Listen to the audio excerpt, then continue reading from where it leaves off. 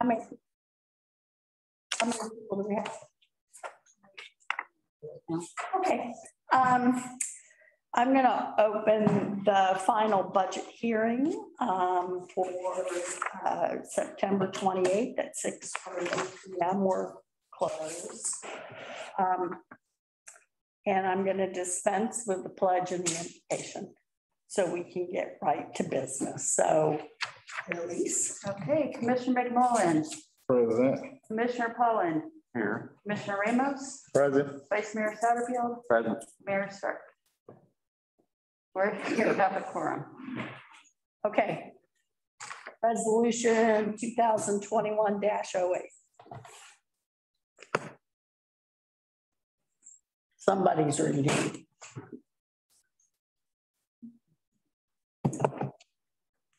We need the drum roll. All right, so tonight we have the final budget public hearing that we need to go through for our statutory requirements and our trimmed. So the purpose of the public hearing is to present to the public the final millage rate, the rollback millage rate, and the final budget for FY 2022. Do we need to read the resolution? I'm gonna give you a little background, and then I'll read the resolution, and I've got a couple other statements I have to read, and then we'll over you to vote. I should have known.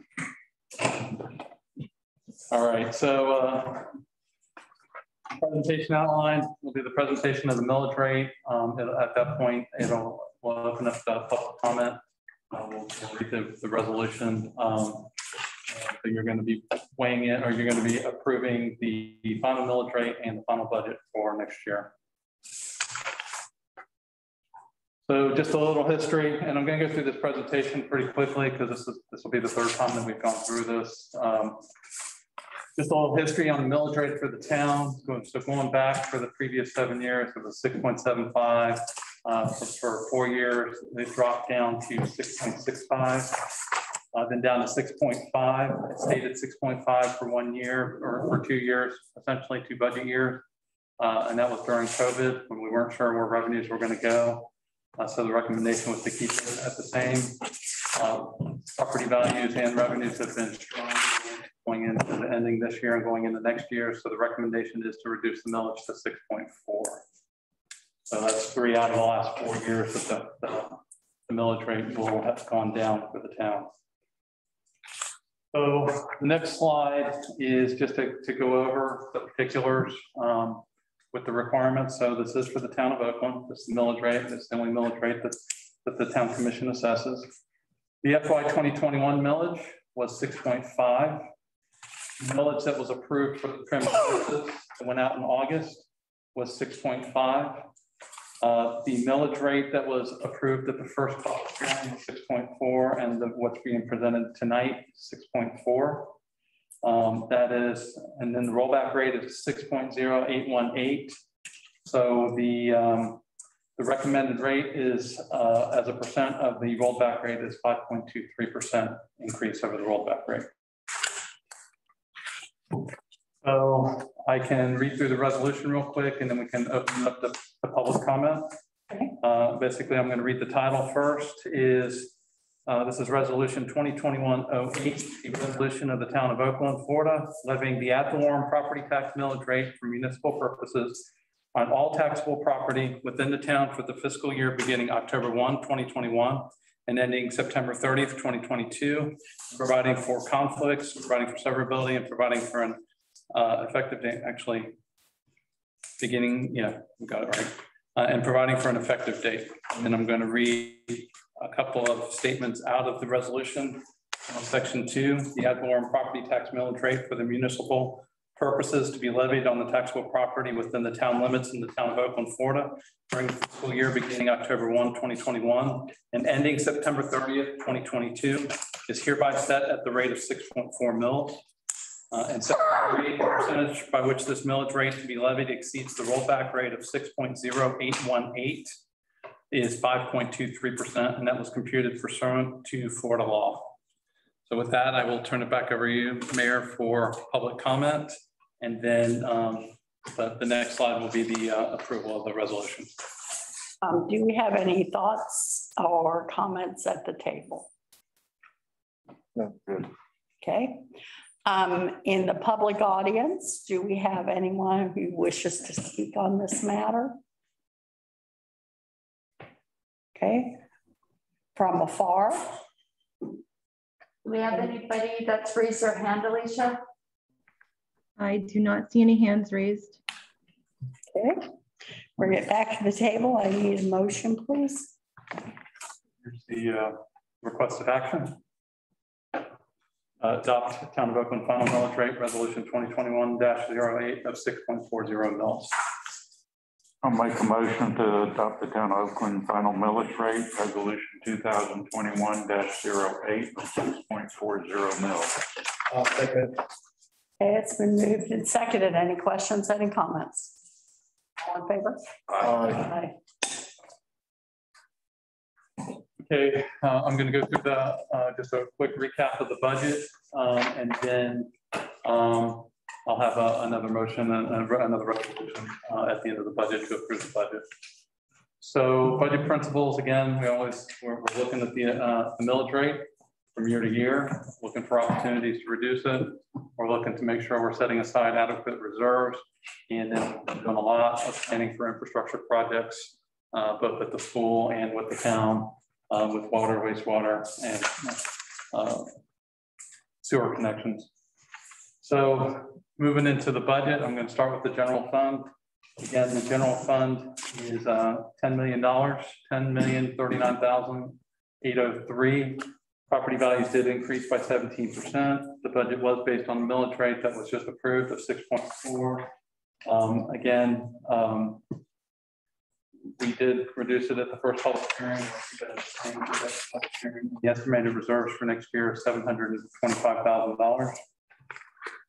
The general fund and the reserves, we're still not quite where we need to be on reserves. If you listen to our auditor, we need to be somewhere between 15 and 25% on reserves. So that is something we'll continue to work on as staff.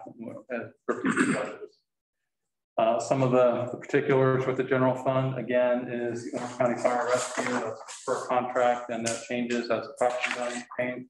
Again, town residents are paying essentially the same as what an unincorporated resident would be paying with a very similar millage rate. But again, just as unincorporated residents, as those values go up, the cost goes up, and same here. So we've added more properties, so that's why that contract's increasing.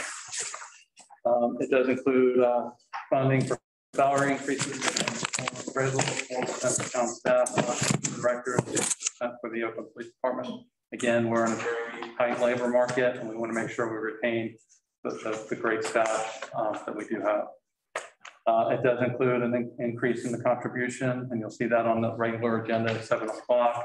I've got a resolution that increases the contribution from 10% to 12% for our sworn officers. It includes funding for a part-time event coordinator. We have increased the budget for events, especially the Light Up Oakland event.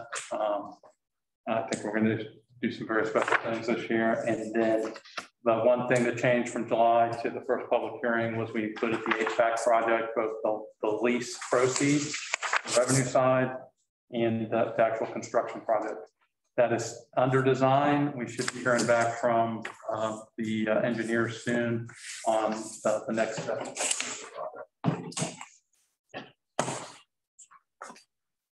Utility fund, $6.8 million, $6,818,600. Again, we've got increasing revenues because we're adding customers.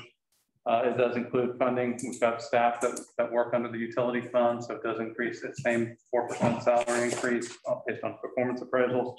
We did add a utility billing supervisor position, and our reserves are very healthy in the utility fund at $1.5 million. If you look at a year-to-year comparison on the utility fund, it has increased significantly, and that's going to be because of infrastructure projects. And you'll see that on the regular agenda, we have a resolution to accept the funding for the ARPA money, which we get it in 2 tranches. Water and wastewater is one of the 4 items that you can use that money for. Again, it's an allocation based off of the town size. It comes from the feds through the state to us. So the three projects under that is the lift station number 6, the connection of the school and the public safety building to lift station number 6, and then the additional water well that we've been talking about. We do have 3 major grant projects going on: the Hall Avenue Septic and Sewer project, the lift station number 6 project, and the most recent is lift station number 7 down Jefferson Street.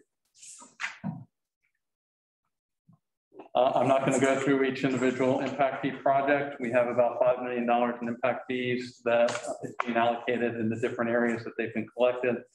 We've got the water system, where we've got the additional well project that we've been talking about, which is moving along fairly quickly.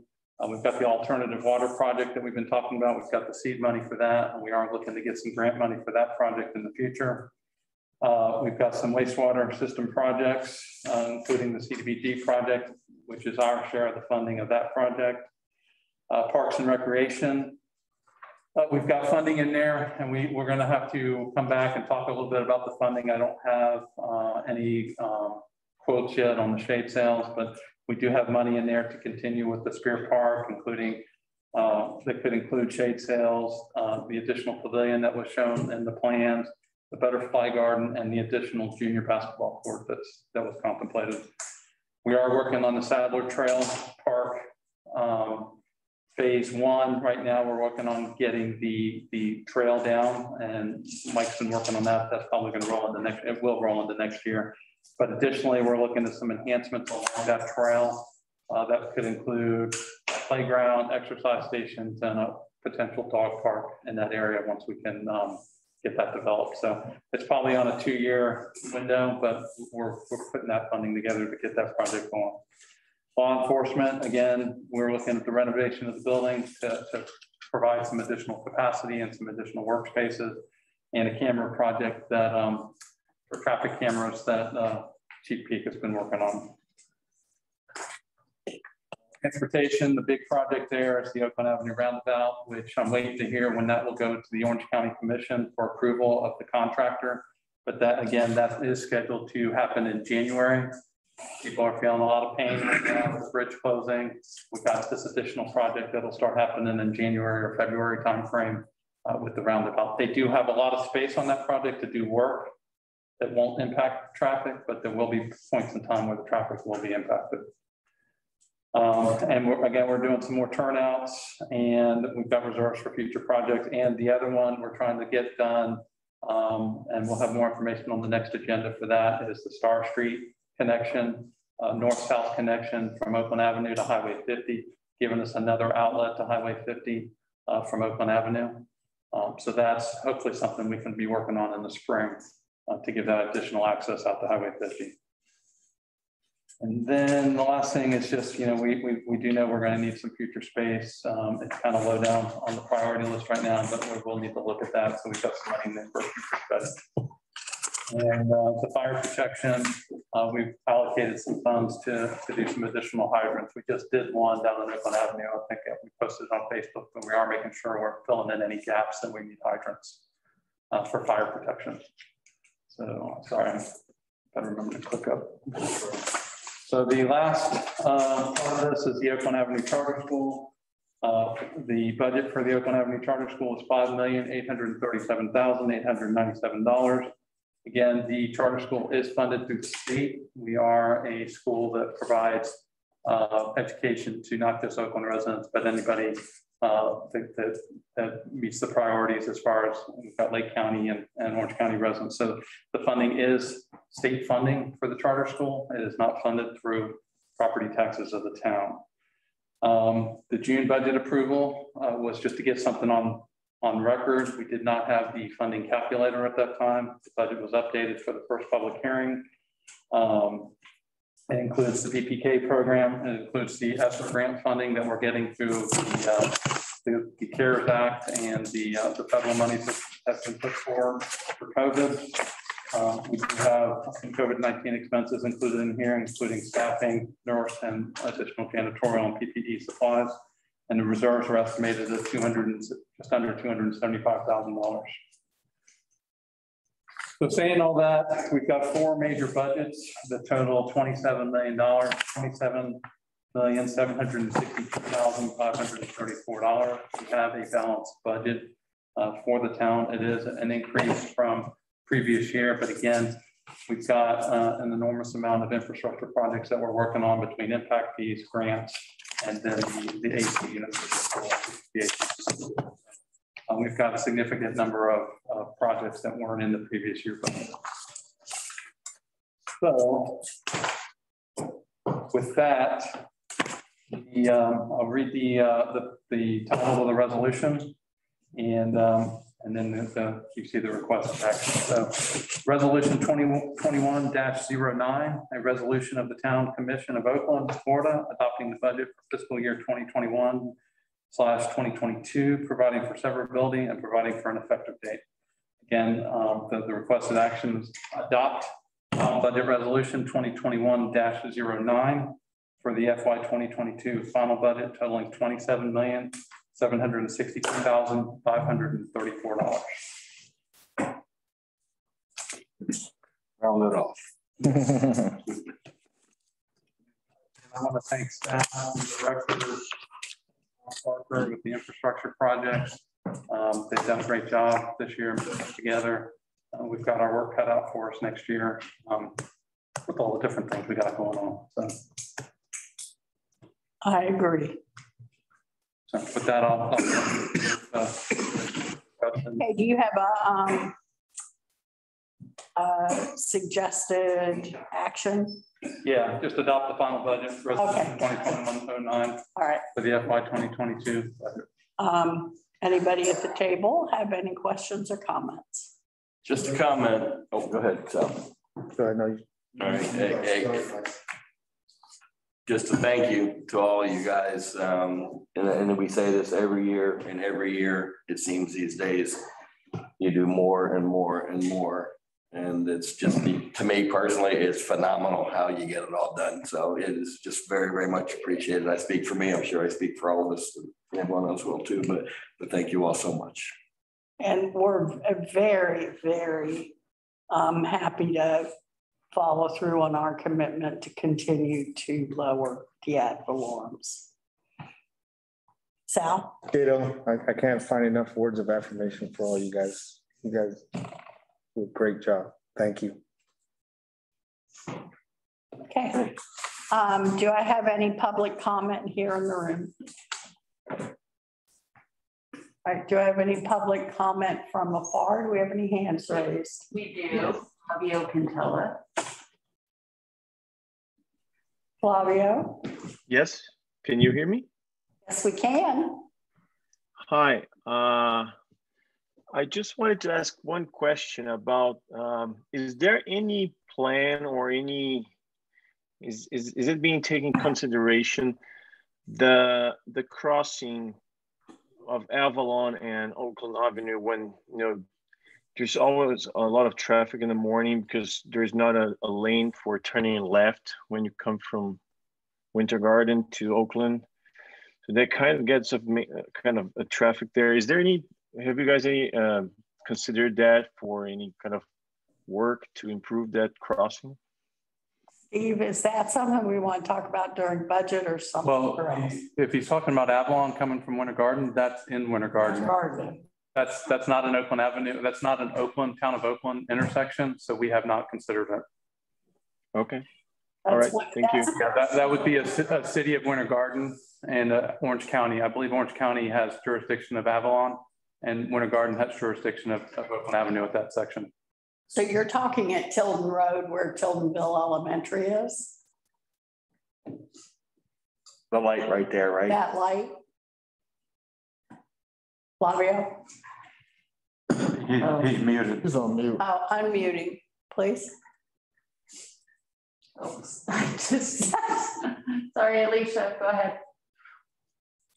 Flavio, are you unmuted? Yeah, I'm can you hear me? Are you talking about the light at Tildenville Road where the Tildenville Elementary is? Yes, that's Winter Garden and possibly Orange County. All right, thank you. Sure. Anything else? All right. Any other hands? No other hands are raised. Okay, thank you. All right, I'll bring it back to the table. Did I get a motion? No, Okay, I'll take a motion. I'll make a motion to adopt the final budget resolution 2021-09 for the FY 2022 final budget totaling $27,762,534. No, second. Yeah, Mike and I remember when it was 10. we was lower than that in the very beginning. I think it was lower, yes. And there was a pile of money missing. Yeah, that's not counting. That's not counting the money that was missing. So anyway, if we have no further comments, all in favor? Aye. All right, thank you very much. This short presentation boils down from an immense amount of work, and thank you very much. So we're gonna adjourn for 5 minutes, and then we will start the regular meeting.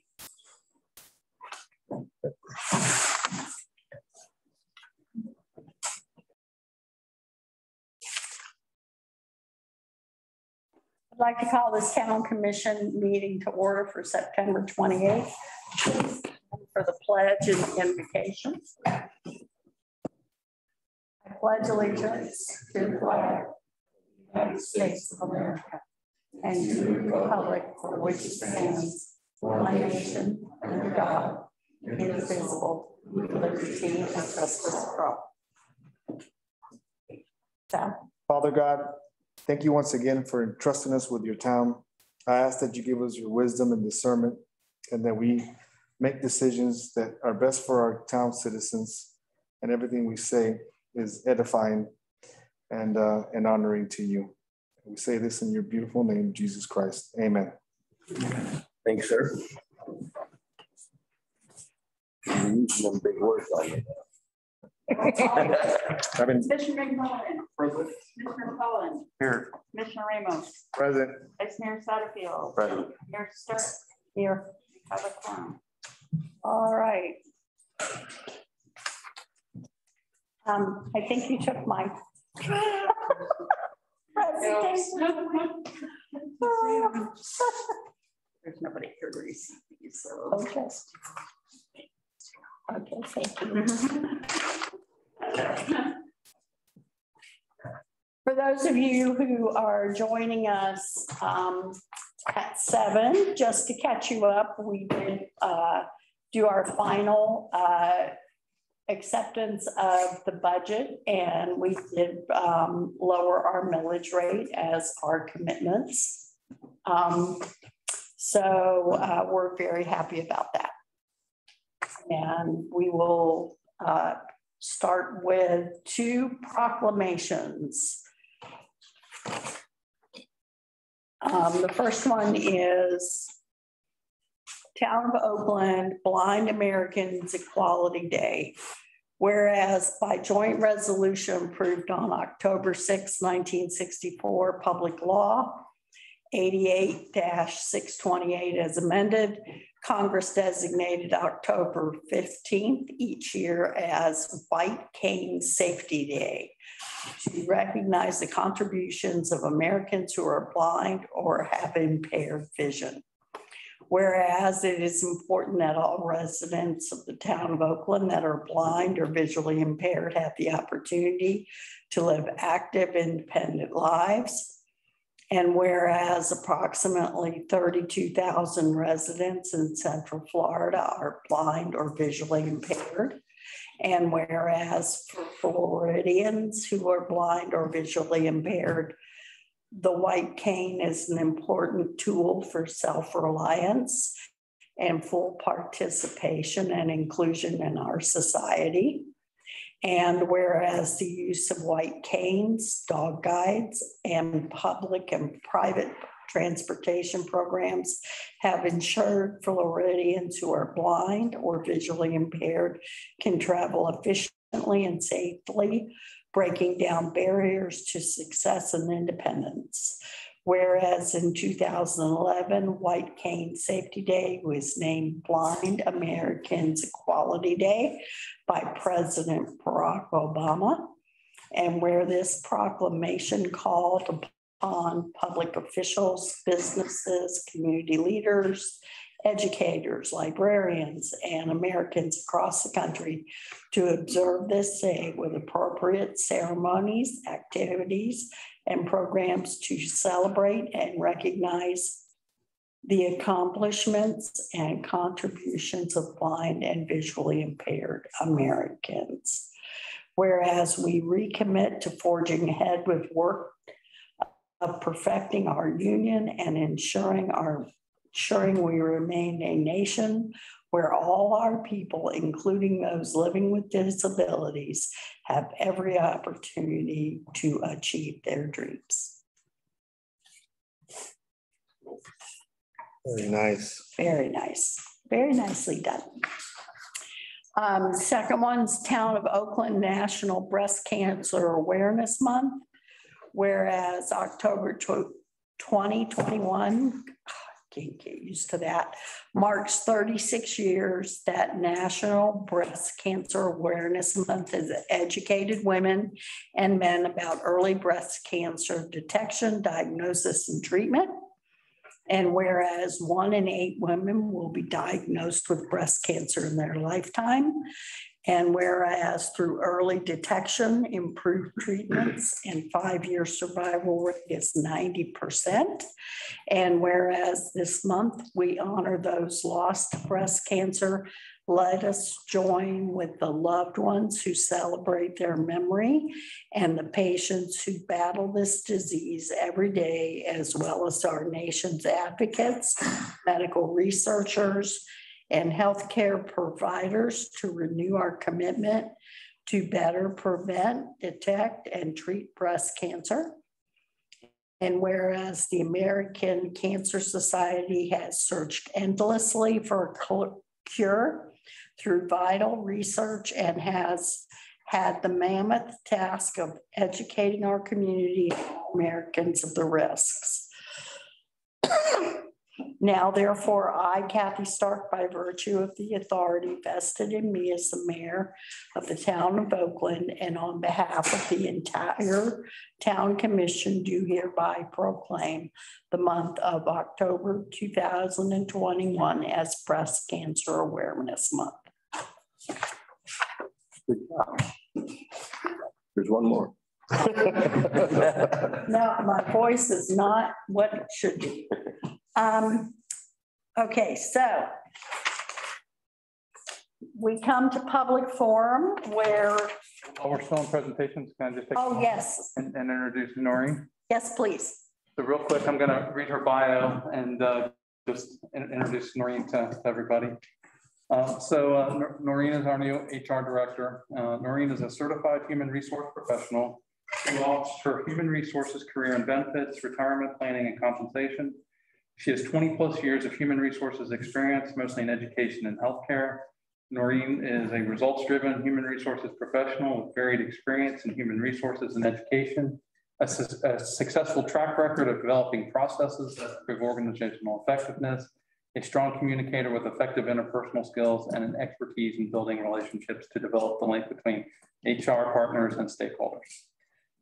She's a graduate of Webster University, where she has a Master of Arts degree in Human Resource Management and Organizational Development, and a Bachelor of Science degree from Jacksonville University in Marketing and Communications. She comes to us with a wealth of knowledge and experience, and she's already hit the ground running. So I just want to make sure everybody has an opportunity to meet Noreen this evening, and we're very happy to have her. So welcome. Stand up so we can see you. I can't see you for the podium. Welcome. Welcome. Very happy to have her on board. Thank you for that moment. We are very happy. They all say welcome. I say good luck. She's results driven, so take the hill. Yeah, her results may be your downfall. Then we'll all be happy, whatever. Welcome, Noreen, and we're happy to see you. Thank you very much. All right, now I can go to public forum. We have public forum where we recognize anybody who would like to speak on something that is not already on the agenda for tonight. Keep your comments brief, less than 3 minutes. And that you let us know who you are and sign the document. Do we have anybody? Not that's signed up yet or expressed. Do you have any hands raised? Mayor, I see no hands raised. Moving on to consent agenda. Oh, wait, there is a hand raised there. We have one again. Oh, or it's just, oh, it's me again. Sorry.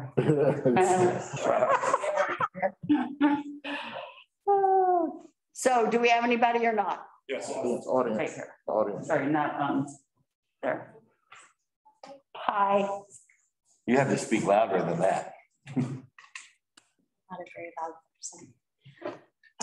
My name is Cherie. My reason for coming up in front of you guys this evening is just to touch back on our emergency meeting that we had last month, in which many, and I mean many people found and thought that everyone had their decision predetermined, that voices weren't heard because the majority of people were against the mask mandate. So I'm going to try to break through this as quickly as possible, just because some things have changed since then. It's been going back and forth. But as of today, just a second, it's an agenda. It is on the agenda. it is on the agenda. It's under other policy matters, and it's Department of Health Rule 64 DER. So we are going to talk about it. Okay. Okay.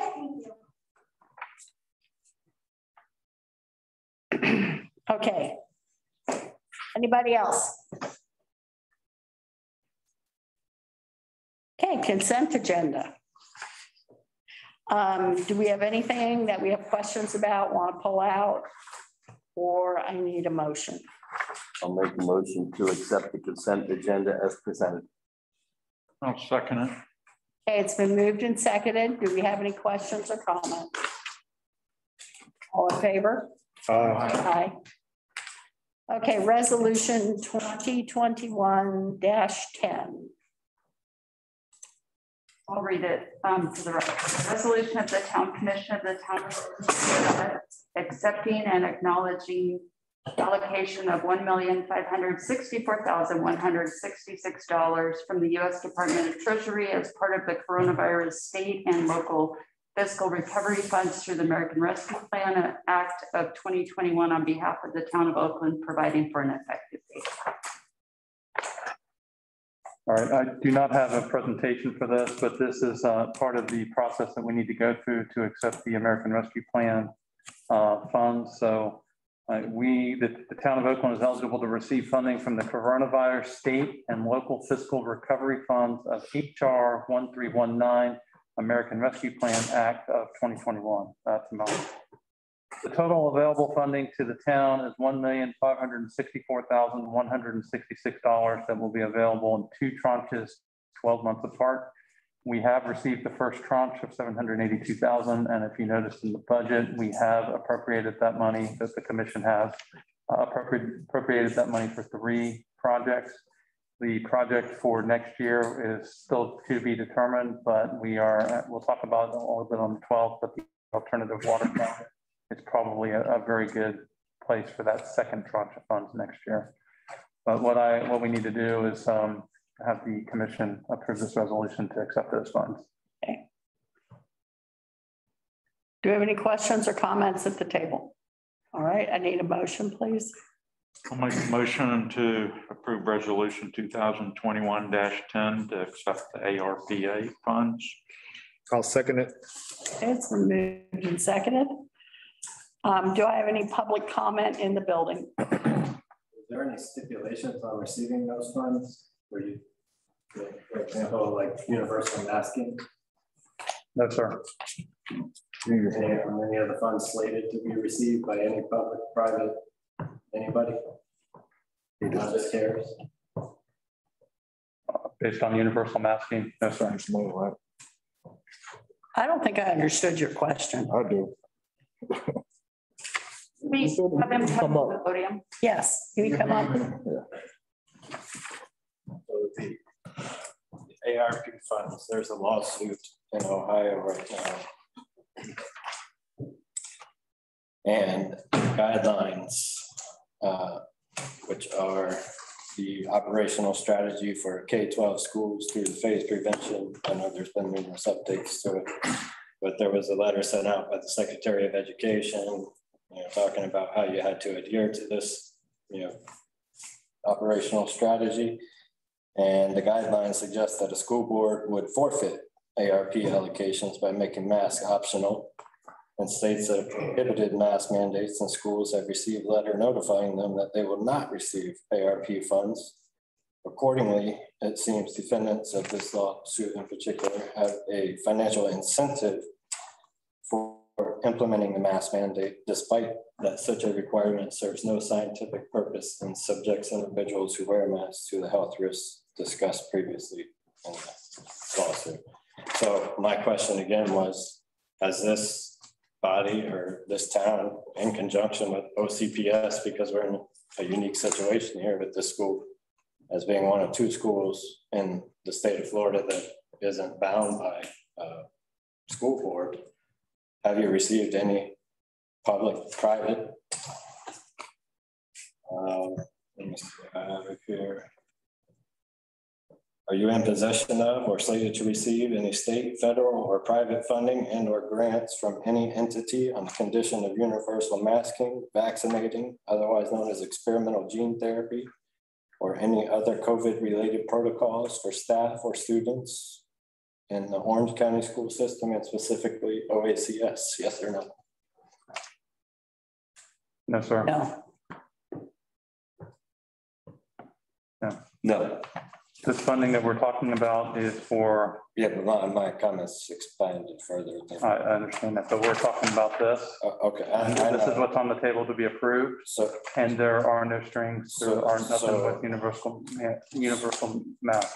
So that this letter wasn't sent out by the Secretary of Education, and this isn't what you guys have to work off of, provided by the CDC to receive those monies.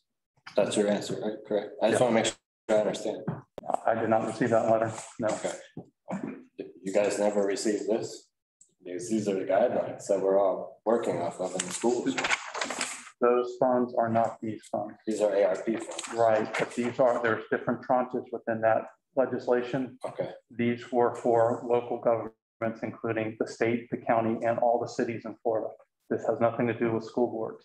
Okay. So, but this town runs the school, right? Right.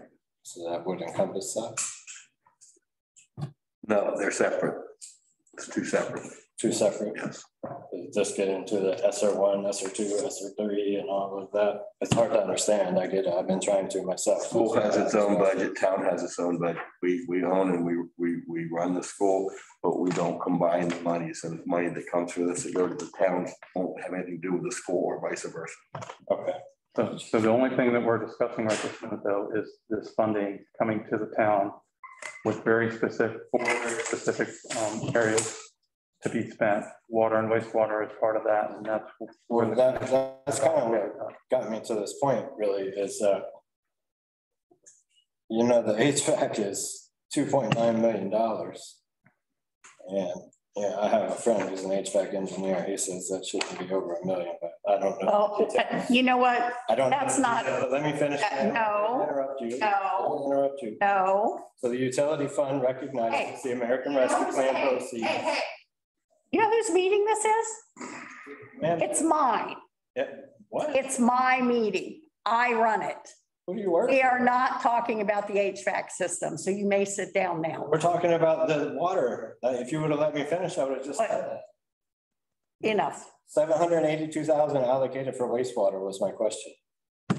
That was not your question. Your question was, we're spending too much money on the HVAC system. Yes, it was. That's what you heard, and that's what. Please, you're way over your 3 minutes. Please sit down. Ma'am, can I just finish reading the question I had before you cut me off? Please sit down. For public comment, have you made your comment? I was trying to finish my comment before I was cut off by the mayor. The mayor is the chair and she has the authority to run this meeting. Okay, so I can't finish the question. If she's asked you to sit down and you've reached your time limit, you should sit down. Okay, so why was the money moved to the water from the utility? Not understand, please sit down. I just had that one question. That was it. Sir. Please sit down. I get intimidated. You're not allowed to continue and create disturbance. Not creating disturbance, I'm simply asking a question. I got cut off. That's her right to do. This is an official proceeding according to Florida state statutes. She runs it. You do not get to grumble from the audience. And I'm sorry, but you can't sit there in silent opposition. You will be asked to leave. I had a question, a genuine question. All right, we're done. Right now. We're done. Do we have any other questions about this subject?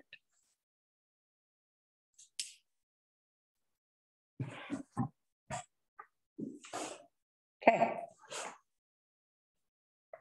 I need a motion. Second, you already had the. I have my motion and second. All right. Any further comments or questions at the table?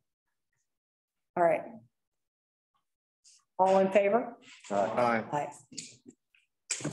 All right. Resolution 2021-11, police officer retirement change.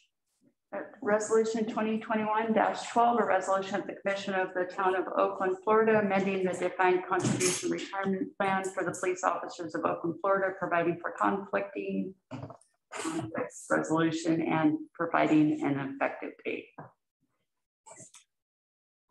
So this resolution 2021-11 is to make official what's been budgeted per the sworn officers of increasing the contribution from 10% to 12% for the retirement. And this is what we talked about at the budget hearing. Yes.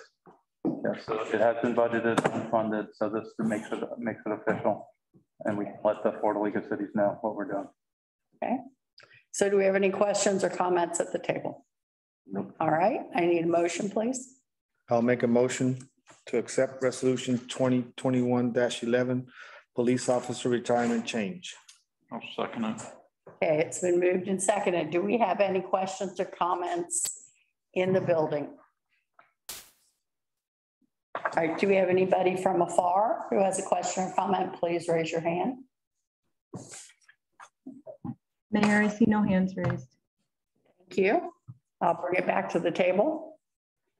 If we have no further discussion, all in favor? Aye.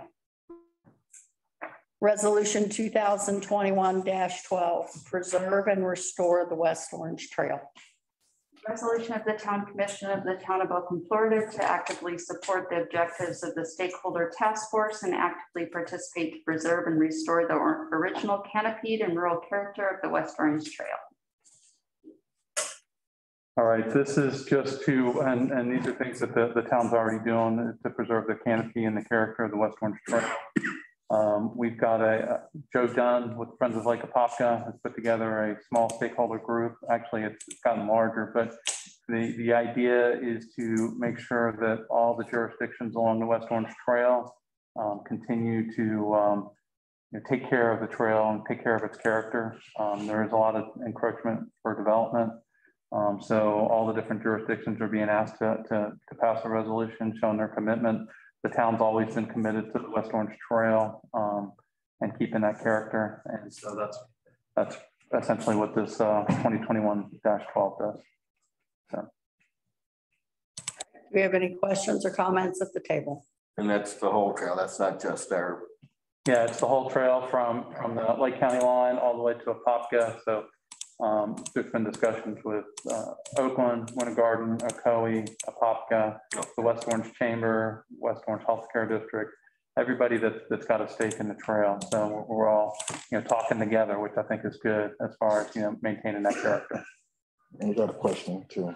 Is this going to tie into the coast to coast piece that the state's trying to do as well? Yes, and that's part of what I think got Joe thinking about it, and the rest of us thinking about it is the Coast to Coast Trail is being the gaps are being finished on the Coast to Coast Trail. And so, you know, we're going to be on that Coast to Coast Trail. We got a great opportunity for ecotourism and to really show, you know, the people that travel here for trails, to show them what it's really like.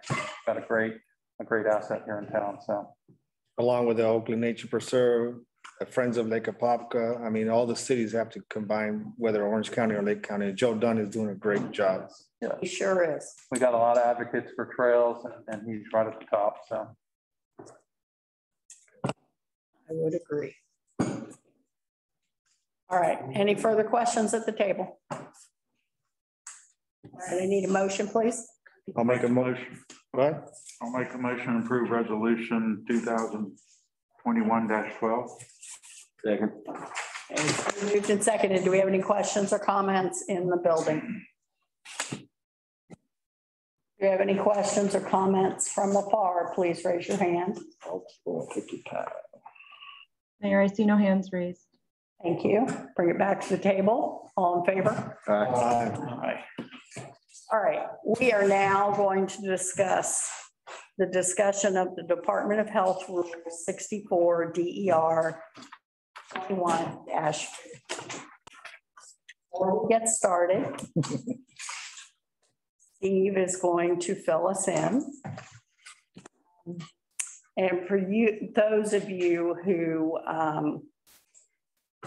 may wonder, may think, may have an opinion of what we come into this room thinking, we make sure that we are filled in on what we will be talking about tonight as far as facts go.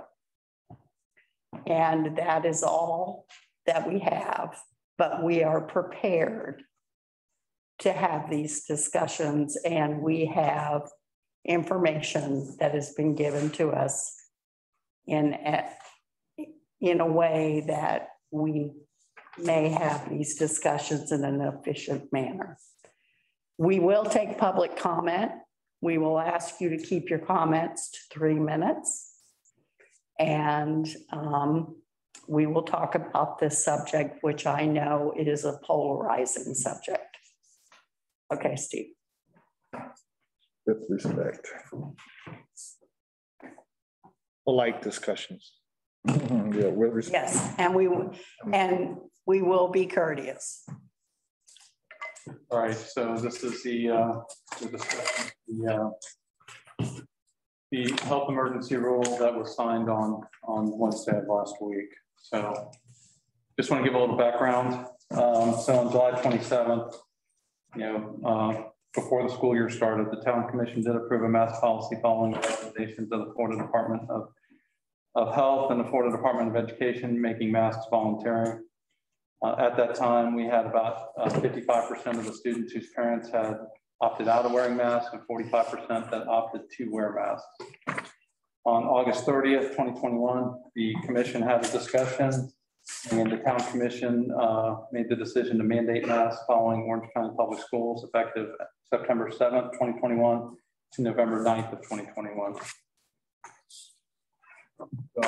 The reason that we are here tonight is on September 22nd, 2021, the State Surgeon General issued a notice of emergency rule 64 DER 21-15, protocols for controlling COVID-19 in school settings.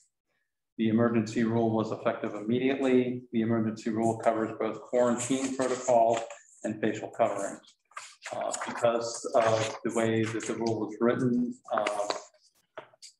talked with the mayor about bringing this forward for discussion because it encompasses both the quarantine protocols that the commission needs to be aware of, as well as the including the mask, some language about masks, facial coverings. I'm going to go through just some excerpts of the Department of Health. I'm going to try to go through every line by line, but I just wanted to go through some of the excerpts from the Department of Health emergency ruling. So the first one, this is under section 1, it's section D, under the general protocols, masks, facial coverings. So under section D, schools may adopt requirements for students to wear masks or facial coverings as a mitigation measure. However, the school must allow for a parent or legal guardian of the student to opt the student out of wearing a face covering or mask at the parent or legal guardian's sole discretion. So they have tightened up the language a little bit from their previous orders that were out there. The next two sections have to do with the quarantine protocols. So the first one is for symptomatic or COVID-19 positive. So the protocols for symptomatic or COVID-19 positive students, schools will ensure students experiencing any symptoms consistent with COVID-19 or who have received a positive diagnostic test for COVID-19 shall not attend school-sponsored activities, or be on school property until A, the student receives a negative diagnostic COVID-19 test and is asymptomatic. B, 10 days have passed since the onset of symptoms or positive test result. The student has had no fever for 24 hours and the student's other symptoms are improving. Or C, the student receives written permission to return to school from a medical doctor licensed under Chapter 458 and so licensed under Chapter 458. And then the other part of this that's changed a little more significantly from previous orders is the exposure protocols. We've had, I believe, nearly 400 isolations or quarantines since the beginning of the year with the charter school following the previous protocols. These new protocols are going to change that. So under section 3, protocols for students with exposure to COVID-19, schools shall allow parents or legal guardians the authority to choose how their child receives education after having direct contact with an individual that is positive for COVID-19. A, parents or legal guardians of students who are known to have been in direct contact with an individual who received a positive diagnostic test for COVID-19 may choose one of the following options. Number 1, allow the student to attend school-sponsored activities, or be on school property without restrictions or disparate treatment, so long as the student remains asymptomatic. Or 2, the other option would be quarantine the student for a period of time, up to exceed 7 days, from the date of last direct contact with an individual that is positive for COVID-19. They do have, in the agenda, they do have some decision matrix on how this works. I'm going to go through just an update of the numbers that were discussed on August 30th. So, and it's really hard to discern with OCPS whether there's been any improvement. I'm not going to make any judgments on their numbers. I'm just giving you what they had on their dashboard. On August 30th, they had 3,289 confirmed cases, 631 employees, 2,643 students, and 15 vendors. At the time, they had 1,427 active quarantines. As of yesterday, when I pulled up the OCPS dashboard, the total number of confirmed cases is 6,641 confirmed cases, 1,071 employees, 5,539 students, 31 vendors, 800, currently they have 890 active quarantines, 1 employee, and 889 students. So on the next slide, and this is where and real quick, an update on OCPS. So as I understand it, they are continuing with their mask mandate until October 30th, but they are moving forward with the new quarantine protocols as they've been presented. The next would be OECS, where we were on August 30th. So, and August 30th is about the 3rd week of school. So in 3 weeks, they had 29 confirmed cases, 1 teacher, 1 after-school staff, and 27 students. And there were 27 active quarantines at that point in time. Over the course of the entire, I'll say it's about 7 weeks of school, and they've had about 400 quarantines. But in the most recent week, ending September 24, they had a total of 42 confirmed cases, which is only an increase of 13 from the 30th. So in 4 weeks, we only increased 13 cases, and 2 of those cases were confirmed to be false positives. That's 2 teachers, 1 after school staff, and 39 students. And as of Friday, I'm not sure where we're at today, but as of Friday, we had 1 active quarantine. We're at 0. What's that? 0 cases. So, and part of this, I want to give a lot of credit to the school staff. We have staff, we've got a nurse on premises, and we've got staff that are vigilant and follow through and quickly react when they need to react, especially with the cases that are positive. So I want to make sure that I give them the due credit, because we do have incredible staff over at the school. The one other big change from August 30th is the Orange County Department of Health. You know, they've been doing their 14-day rolling positivity rate. It was up around just under 20% at one point, but on August 30th, it was at 17.86%. Today, or actually yesterday, with Mayor Deming's latest press conference, it was at 9.31%. So, you know, what I can take out of what I'm seeing is we've got staff that's done an incredible job at the school. Our numbers are down. They've been very manageable, especially in the last week.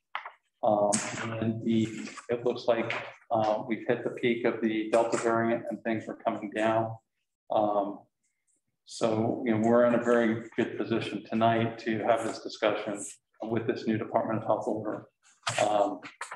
I can tell you that I know there's, you know, conflicting information. The CDC does recommend for, you know, universally for indoor masking at schools.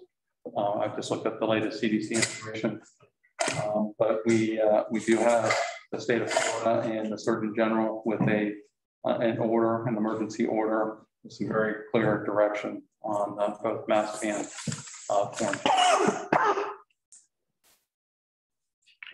And you know, on the legal side of it, there's still a lot of back and forth. Honestly, there were some challenges, some administrative challenges that, you know, between the counties or the school boards. There were 5 school boards that were challenging the original Department of Health emergency order. The way this one replaced the old order, that challenge was dismissed. So any new challenges will take a period of time. If there are any, I'm not sure if there has anything's been filed, but it takes at least 5 weeks to get through to be heard in front of an administrative judge. So right now, and there's been a lot of back and forth with the other challenge that was heard by the one of the courts, and it's been appealed. And I'm not sure where that is in the system either. So any legal challenges are probably very far off, but they have done, the governor is very clear, has made this order much clearer than previous orders. So. What's the current protocol for that Orange County is following for students that have been known exposure? They're following this protocol that they're reading right there. Giving the parent the right to, yes, you let them go to school or quarantine? Yes, I got a letter today that was outlining how the principals need to handle that. But yes, they're following the quarantine protocol. As I understand it, they are still considering their face covering mandate to October 30th. But they're still allowing them to choose whether or without? No, the quarantine. The quarantine protocol, where if you've been exposed, the parent can either have them go home and be quarantined for 7 days. If they're asymptomatic, they can go back to class. So the OCPS is following the quarantine protocol. They, as I understand it, they're continuing with the mask protocols that they had already approved a month ago. And their parents are 90, it's somewhere between 92 and 95% pro-mask protocol, which is very different than where we are. With Orange County Public Schools, 92 to 95% pro? Yep. Wow. But if you have any questions about how we handle things, you know, like I said, Pam does a great job. Yes. Here. But you know, the item on the table is the order, and again, it was all meant to be, you know, in place last week, but because the commission had weighed in on a mask mandate following their CPS, discussion needed to be had on this order in order to move forward. So that's why we're here tonight.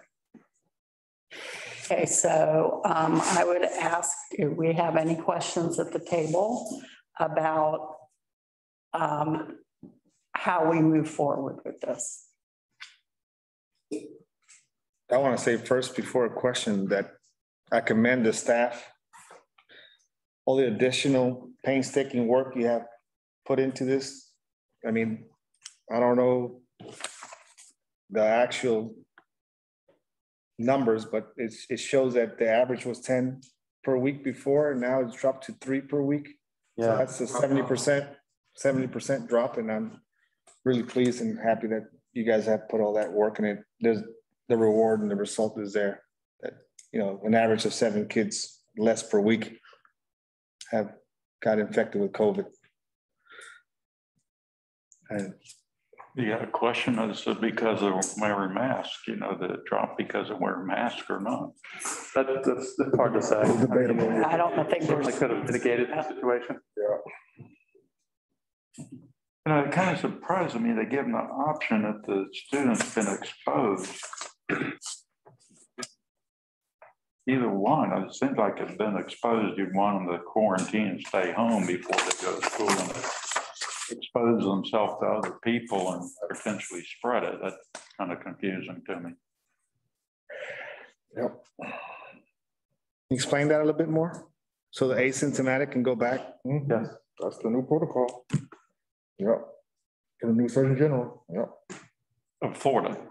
No, sir. The parent can make the choice whether they would like to pull them out to quarantine them for 7 days because they've been exposed. But if they're asymptomatic and not showing any symptoms, they can, if the parent agrees, they can send them back to class. Do they have to get tested and show the testing? No. I believe that was in the previous protocols. It's not in the new protocol. Oh. The protocol is very specific, and that's what I put on the presentation. Yeah, that tree tells it all. Symptomatic with that tree. Joseph, can you say that again? I didn't hear. That tree tells it all how the options are. Yeah. Yeah, it's a big shift. It's a big shift. Yeah. Okay. Mike, do you have anything? Yeah, our question tonight becomes more than what we did the other day because there were moral issues on what we thought was right or wrong for the kids, whether we let parents choose what's right for the kids or whether we dictate what's right for them. And we all know where we stand on that. Now we come back to a legal decision. And first I'll say, I think Orange County is wrong in the fact that they can pick and choose pieces of a law. You either obey a law or you don't. You don't say, I like this part of it, so I'll do that, but I don't like this part, so I'm not going to do that. The law is a law is a law. And I guess I don't know about everybody else, but my parents taught me a right way and a wrong way. If you need to try and change the law, the wrong way isn't to say, well, everybody else is breaking the law, so I think we can get away with doing it too, which is what we've done here. So we need to decide whether we're going to follow the law, and I mean all of it, or we're going to say, no, we don't need it and just break the law. Well, and I don't know if they're just, you know, it's 30 days till they're done, you know, till they reconsider, and if they, you know, just are going to wait to reconsider it all at once. So it's just, I don't know. I'm surmising. Right. I don't know either what their thoughts are. Yeah. So I don't think we can, you know. Well, like I said, we didn't have to do it just because they did it last time. And is this, okay, so, okay, never mind. So, but again, that's where we're here to decide, do we want to follow this order or don't we? So I think we're here to decide whether we want to stick with what we decided for masks. No, I don't see it as that, Mayor. I don't at all. I see it because masks incorporated in this whole order here. So if we say masks are mandatory and parents don't get to choose, then we also say that we don't have to follow the quarantine part of it either. Well, I haven't It's said, all I hadn't law. gotten to that Yeah. part yet. No, I'm just saying that's what. I'm not saying that. I'm saying we could choose tonight to leave masks in place, and we could choose to follow the quarantine orders or not. We could, and we would be breaking the law. So are you saying that Oakland, No, Orange County Public Schools is breaking the law? absolutely. Yes, Orange County is breaking the law. They're breaking all three laws. So we have to decide whether we want to break the law with them or whether we want to follow the law and follow it. If we don't agree with it, then we figure out how to go and lobby and do what we need to do to get someone to change the law. But in me, whether it's public safety, public safety is public safety, you know, and I'll ask you this, Chief Peake, if the town of Oakland decides that we shouldn't go 35 miles an hour on Oakland Avenue, and you get the whole town to say, we're not going to do that, but we've already made that the law, what do? You get in trouble for that, don't you? You're going to stop. We follow the laws on the books. However, to your point, I think that's better asked to the town attorney Right. on their view on that. That's what council tells us to do. Is your question, can you phrase your question again to me? Because we've had kind of some back and forth and. My question is, I guess it's twofold. Is this a law right now? This particular. The emergency rule? Yes. The emergency rule is a valid law right now. It's Okay. a valid agency regulation. So if we only follow part here, I'll cut to the chase. If we still say masks are mandated, are we breaking the law? And that's a simple yes or no. Not complying with an agency regulation. Yes, that is true as of right now, yes. And did we not take our own oath to uphold the law? That's where we're at right now, because this made it all different. I don't know how it made it different. What we did. Was break the law. Yeah, but why is it different now? We're still breaking the law. Well, that's why we're here, because they made other parts to them, put it all in together. That's what brought us back. They changed something, Right. so it brings it back to the table. Right. So again, we have to decide whether we want to follow the law, not a piece of it, but follow the law or break the law. Which is what we did the last. Which is what we did the last, no, we didn't. I didn't. Well, you did. I will right now make sure I state that. Okay, So- gotcha. And I realize this is a hard situation for everyone and we're maybe on different sides of it, but the bottom line, once it got to this and the way they did the verbiage, it makes it even worse that we just continually break the law and So- others the crap out of me too. Attorney, if we have an option to vote to break the law, why do we even have that option?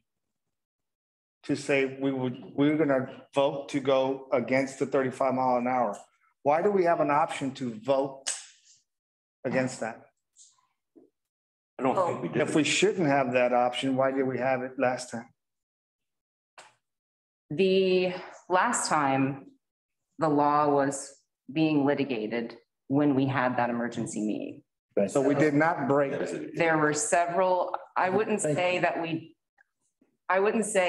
weren't in violation of that rule at that time. Okay, so for the record, we did not break the law, Mr. Vice Mayor. Did we break? We were in violation. You say we did. Yes, we were. Under litigation. But because it was in litigation, they let it go through to see where it ended. The litigation. Yes, so we were monitoring those cases daily, hourly, and every time the judge made an order, every time a party filed a motion, I mean, it is an ever-changing area of law that we have to keep constantly monitoring. Not time for questions yet. Thank you. It's not time for questions yet. In the course of about 2.5 weeks, we were compliant, not compliant, compliant, not compliant. Exactly. We're not compliant today. So now where we're at today, But you know, as a town or a school board, you do have the ability to challenge, and as a citizen, which is what we were talking about there, but OCPS also was challenging this in a different arena. You do have the opportunity to challenge something that's put into place. So it's not that you can, especially when we're talking about something that's, considered an emergency order. So that's the process we've been going through for the last month. There's nothing wrong with challenging something that the governor does or the legislature does, but you have to, once it gets litigated, you got to live by it, So, but right now, some of those challenges have dissipated, and the one that what happened is in limbo. And so right now, there's none of those legal challenges that were more prevalent at the time that you passed this. So that's really why we're here. Exactly, that's it. Those cases basically went away because the rule that those cases was based on was repealed and replaced by this new rule that we're discussing tonight. So that's why those cases were dismissed, is because the court's saying, well, I'm not going to issue a decision on a rule that doesn't exist anymore. So this emergency rule now kind of resets the discussion on where we're at. The positives that we have coming into tonight are that the numbers are down, that staff's been doing a great job. We've got a lot of positives to look at. So if you were to decide to follow this with this one has clearer language as far as the facial coverings. So where, before, when he first put out his executive order, it was completely voluntary. This one acknowledges the fact that you can mandate masks and require a written note from and we can put together a written form with a signature from the parents that allows them to opt out. So he's very clear in this, where even the governor wasn't very clear with some of the things that were in the previous orders. So, you've got some things there where you can continue with a mask mandate as long as you allow for a written permission. So a written permission signed by the parents, okay? Yes. And that would allow us to be compliant and continue with a face covering mandate. And are any part of the new guidelines being litigated at all? I haven't seen challenges, but I'd imagine everybody's kind of got to get their stuff together, but I wouldn't be surprised if they do come. And it's important for us to continue to follow that. If there is another surge or a change in the situation, or we get to a point where things at the school get to an emergency level, then the commission's going to have to react to that accordingly. So we need to be able to follow what's going on, because we're far from being out of the woods on this yet. So I think the answer to Mike's question was, it was being litigated at the time. Right. So we were making our best judgment. And this is based on children under 12 who are not eligible for a vaccine. So this is clear language. At the current time, it is not being litigated. I haven't seen the cases. Keep me honest. Right. If there are cases, then I haven't seen them, but I have looked and I haven't seen them. Okay. May I please add something to the discussion? No, you may not. You guys are missing HB 241. We got to. Come on, you will have your 3 minutes. But it's and law. It's the same. It's a different law, not the one you're talking about, but it's the same thing. You can't have this discussion without talking about it. Well, you can bring that up when you have your 3 minutes. You can bring it up when you have your 3 minutes. It's the parental bill of rights. Thank you. Everybody who wishes to speak will have 3 minutes to speak. So, but right now the discussion is at the table. So anyway, thank you to the staff. I know you're making a heroic effort over there. You've been doing it since last year and we appreciate it. So, secondly, I did have a thought, I got derailed.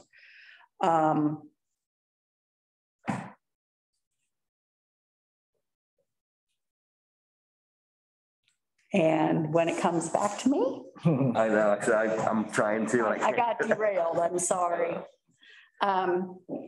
So I really do believe that, you know, things have changed and we're stepping back, looking at what's changed and taking a look at what we think we should do now. And may I remind everybody that this is only in place until November 9th. It's not like we have put this in place for perpetuity.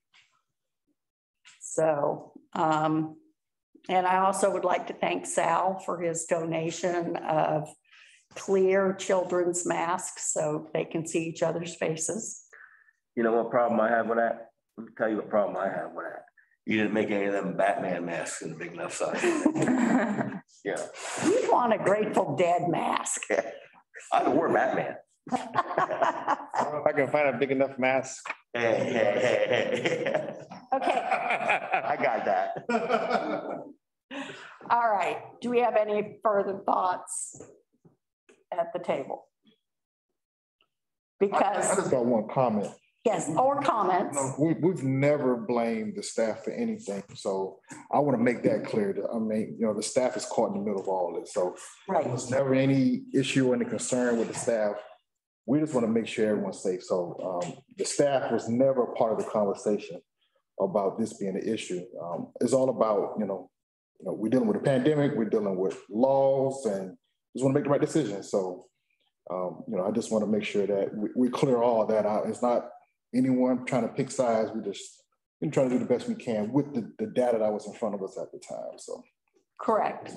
I agree with that. And I appreciate you saying that, or you know, Commissioner, because the staff is made gone a million miles in a really impossible situation. Whichever side of this you're on, exactly. They were in an impossible and still are. In still are, yeah. So thank you for bringing that up. Yeah. And you know, this is we're never always going to agree on everything. No, that's what makes that's what gets you to hopefully the best decision you can make. Mm-hmm. Different points of view.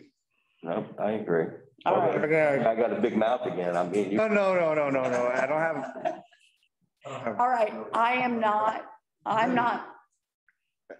just happy that the results of what came, no matter what facts or what truths each one brings up here to the podium, the fact is that 7 less kids per week don't have exposed. That's to me is already a win, no matter what we decide today. Well, I said in the very beginning, I think, and I started it with that the saddest part of this whole thing is that we are all on the same side and we want the best, no matter what the rules are. Everyone wants what's best for these kids. I mean, and that is right. So whichever way we went, you're right, Sal, that, you know, it goes down, and whether it's a mask, whether it's just a decline in the Delta, whatever it is, you know, we're going in the right direction, and that's the win.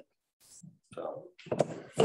And like I said, I would not have any problem being embarrassed next year if I, you know, was accused of overreacting. I don't like being accused of being disgusting, but being overreacting is okay. So anyway, do we have any further comments at the table? Okay, so I am going to hold on a motion based on the fact that I think we will have comments, and I'd like to take those comments before the motion is made. Yes. All right. And let me be clear, 3 minutes. We went and got a timer. Wow. In our history, that's the first time. I know. You know, and every other municipality does it on a regular basis. I see that. So anyway, who in the building would like to make comment? No. Okay. Please state your name clearly, and if you would sign in on the form there, please. Yes, sir. My name is James Avila, resident of Oakland, Florida. Welcome, James. Thank you, guys. Appreciate it. He has a win. All this up right now. What's your name at least? My timer hasn't started yet, has it?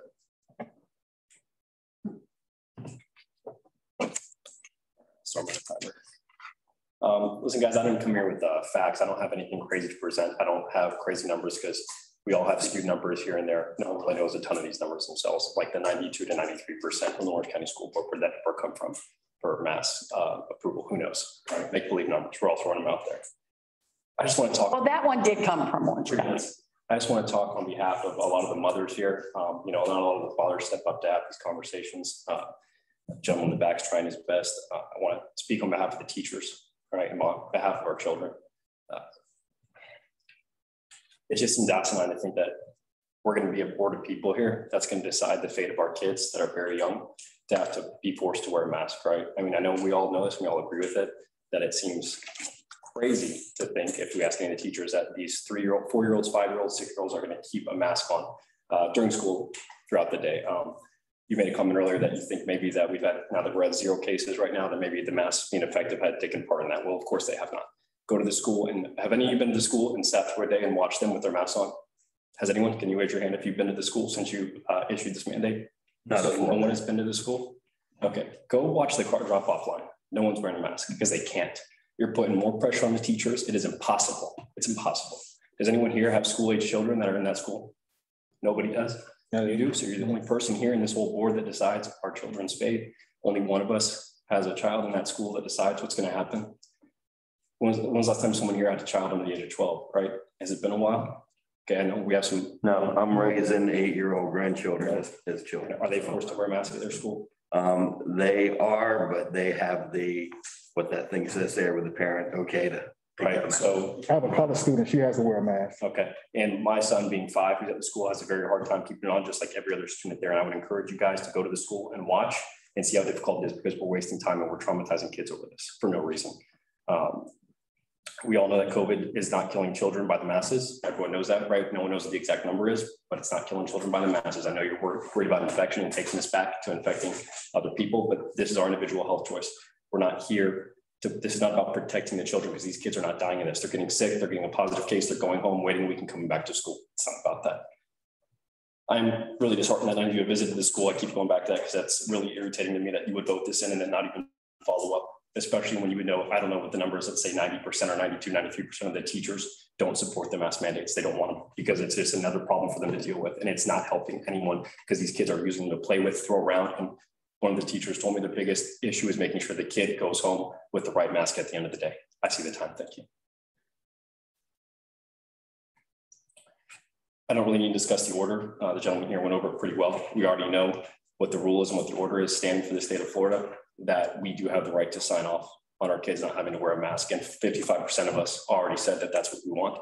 And all I'm asking is that you consider that, because that's what we want. The ones that want to send their kids with a mask, they already have that choice. You're eliminating our choice. They will have their choice to send their children with a mask. And we just want our choice to be able to send them without it. That's all. Guys, please take the time to go visit the school, talk to the principal, talk to any of the teachers, and make sure you see that this is not working, it's not effective, and it's a waste of time. Cool. Thanks, guys. Thank you. Thank you, thank you, thank you. Okay, anybody else in the building who would like to make a comment? Okay. Come on up.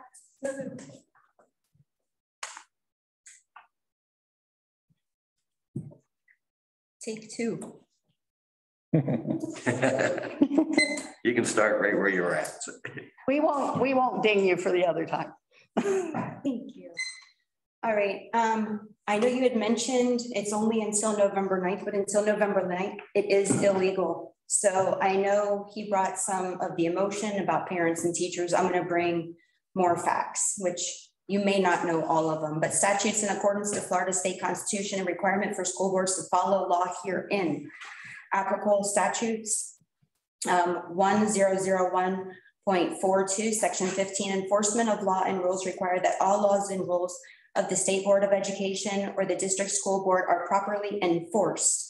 101 or 1001.51, section 14, enforcement of laws and rules require that laws and rules of the State Board of Education, as well as supplementary rules of the district school board, are properly observed and report to the district school board Any violation that the district school superintendent does not succeed in having corrected. Statute pursuant to Governor's Executive Orders 252.36, emergency management powers of the governor.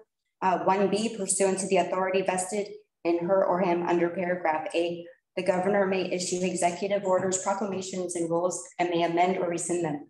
Such executive orders, proclamations, and rules shall have the force and effect of law. Executive Order 21-175, ensuring parents' freedom to choose masks in schools. Section 1, I hereby direct the Florida Department of Health and Florida Department of Education working together to immediately execute rules. This is as complete as of today, pursuant to section 120.54 Florida statutes, and take any additional agency action necessary using all legal means available to ensure safety protocols for controlling the spread of COVID-19 in schools that 1, do not violate Floridians' constitutional freedoms. 2, do not violate parents under the Florida law to make healthcare decisions for their minor children. And 3, protect children with disabilities, such as face mask requirements. Any action pursuant to section 1 above shall at minimum be in accordance with Florida's Parents' Bill of Rights and protect parents' right to make decisions regarding masking of their children in relation to COVID-19.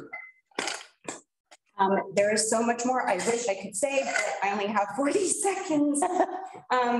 Basically, local officials do not have standing in the courts to address the state's constitutional laws. Therefore, school boards must assume state or constitutional. Public officials are being obligated by law to obey laws set forth by the state legislature. Again, you make a rule. If you guys aren't going to follow it, we're not setting a good example for our children. I'm sorry, that's just wrong. The Supreme Court effectively ruled the rules of the governor and legislators implement are lawful and within our Constitution, and they cannot be challenged by local officials.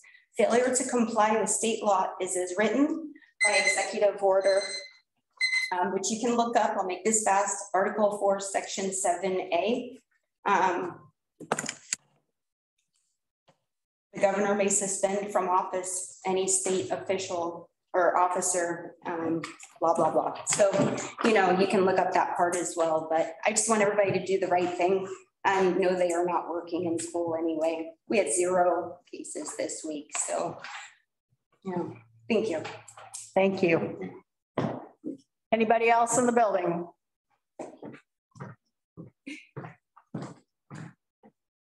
And before I start, I too want to thank the teachers and Ms. Dwyer, especially. You guys do a heck of a job, and I think you get a lot of stuff placed that you're not intentionally, but you take stuff you shouldn't be taking. I know where you guys stand. I know you were begging the council to not implement that. So thank you again to the staff of ACS. I'm Terry Fletcher. My son is a 3rd grader at OACS. Again, this is his 3rd year, 3 out of his first 4 years dealing with COVID. Okay. So I'm not even going to focus on the facts about the mask because last time it was clear you guys don't care about the facts. I dropped off 32 studies. You didn't read any of them. So this time I'm going to lay them here as exhibits if we can. There's 47 studies that prove masks are ineffective, 32 that prove you're actually harming our children. Okay. So the commission is not only violating the rules 64 DER 2112, the previous one, and the new one 15, you're violating HB 241, the Parents' Bill of Rights, specifically Chapter 1014, Florida statutes under the Florida K-20 Education Code, the Governor's Executive Order 21-175, signed by the governor in order to prevent rogue school boards and local politicians such as yourself from subverting the Parents' Bill of Rights. This order was upheld by the appellate court on the 10th of September 21, ruling by the 1st District Court of Appeal, which I said at the last meeting would probably happen. You're in violation of the Nuremberg Code, and you're even in violation of the OACS dress code, believe it or not. So again, I don't know what it is that you guys get, like this power that you can violate the law, but if you're not going to follow the laws, we're not either. So we can just send our kids to school and say, screw your laws. Like, I don't understand this whole stance. There's no science behind it. There's no laws behind it. You're actually violating the law. And yeah, I got cops coming at me because I'm talking too loud at a meeting telling you you're violating the law. So if you go ahead and go through with this, I'm telling you, I'm going to file suit against you and I'm going to get 55% of the school to follow me. I'm done playing this game. Like, you can sit and talk down to me and laugh at me all you want, but we're fed up with this. We're tired of this. Unmask our kids. It is against the law. You are abusing our children. You are suffocating them, and we've had enough of it. Thank you. Thank you. Okay, anybody else in the building? Okay, do we have any hands raised from afar? Yes, Mayor, we have one, Flavio. Flavio, can you hear us? 1, 2, 3 of them. Oh, and Hello? we have 2 after that. So we'll start with Flavio. You have 3 minutes. Okay, we do without video this one? You don't want to see my face? He controls that, doesn't he? Yeah, okay. I think don't you control? There you go. Okay. We can see you. Oh my God. Thank you very much. First of all, I would like to address a little elephant in the room that nobody has addressed it first. Guys, OCPS, I'm talking to you, Mayor and Commissioners. OCPS is it's political. OCPS is everything about, Demings versus DeSantis and all that stuff. We are not political. We are Oakland. You guys are nonpartisan.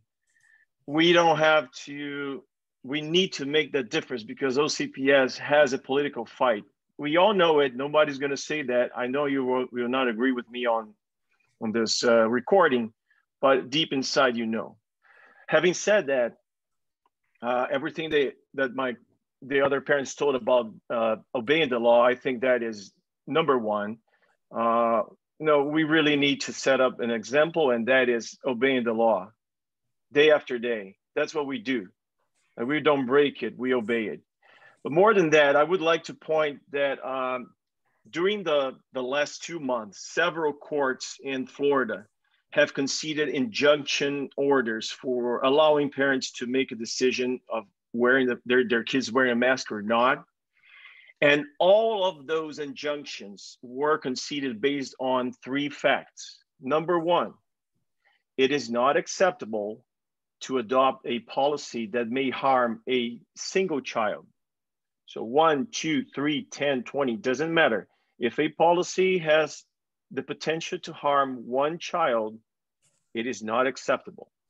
Now, number two, it is a proven fact, and you can go through these decisions.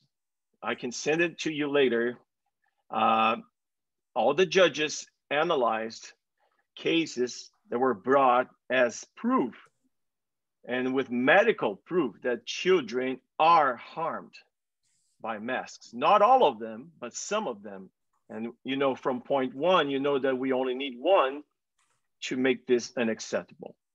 And 3, this is very important.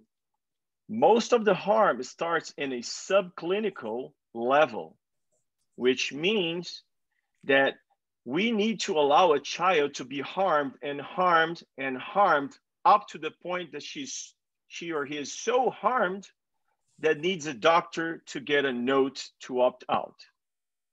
So that is really not acceptable. Because with only the medical note, which was the decision you gave us last time, you have to go through a lot of suffering to get a medical examination.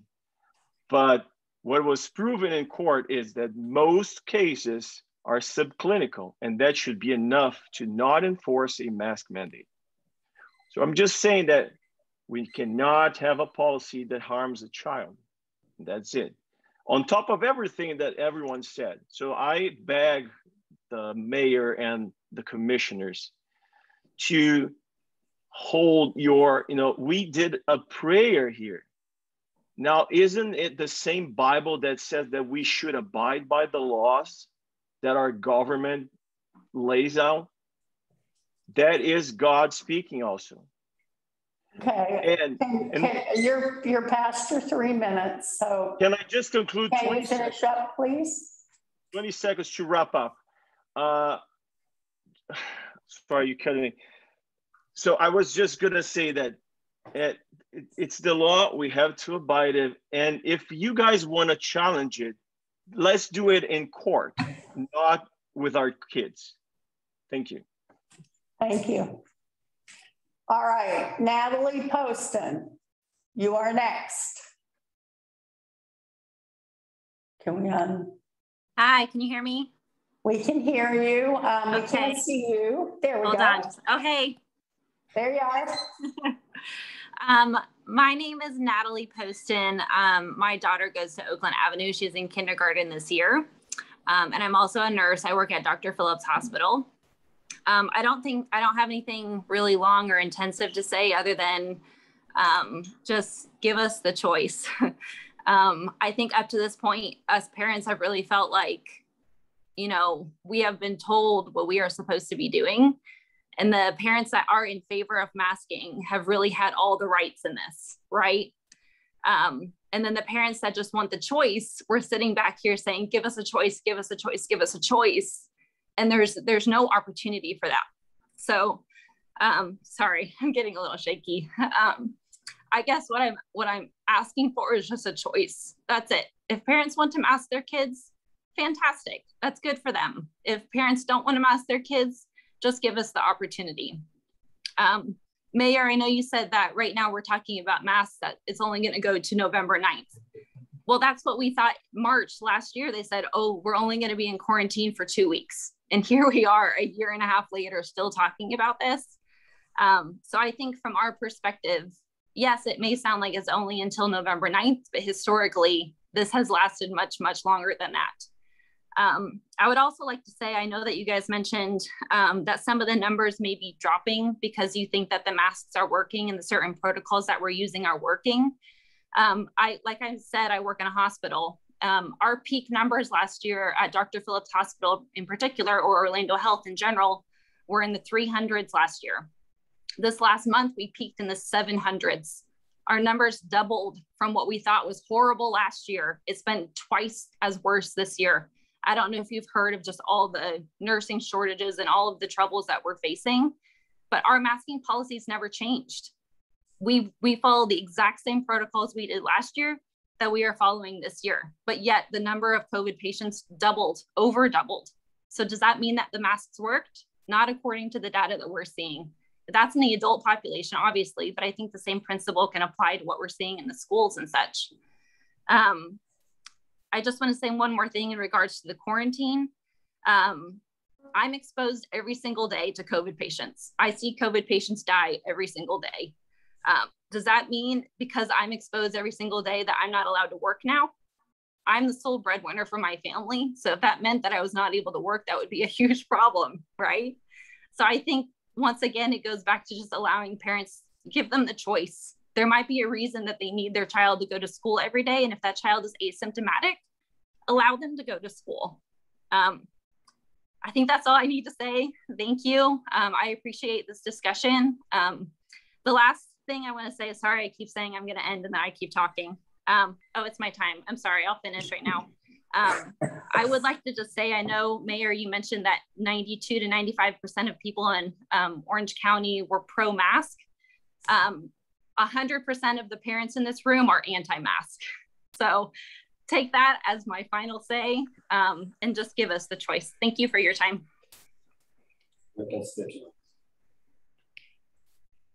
Thank you. Thank you very much. All right, so Brett Ford, you're next. All right, good evening. I could kind of piggyback on her last comments. Hey, can we see your face? I'm probably not. It's like I'm in a really dark room. I don't know if you'll be able to see me actually. I could try.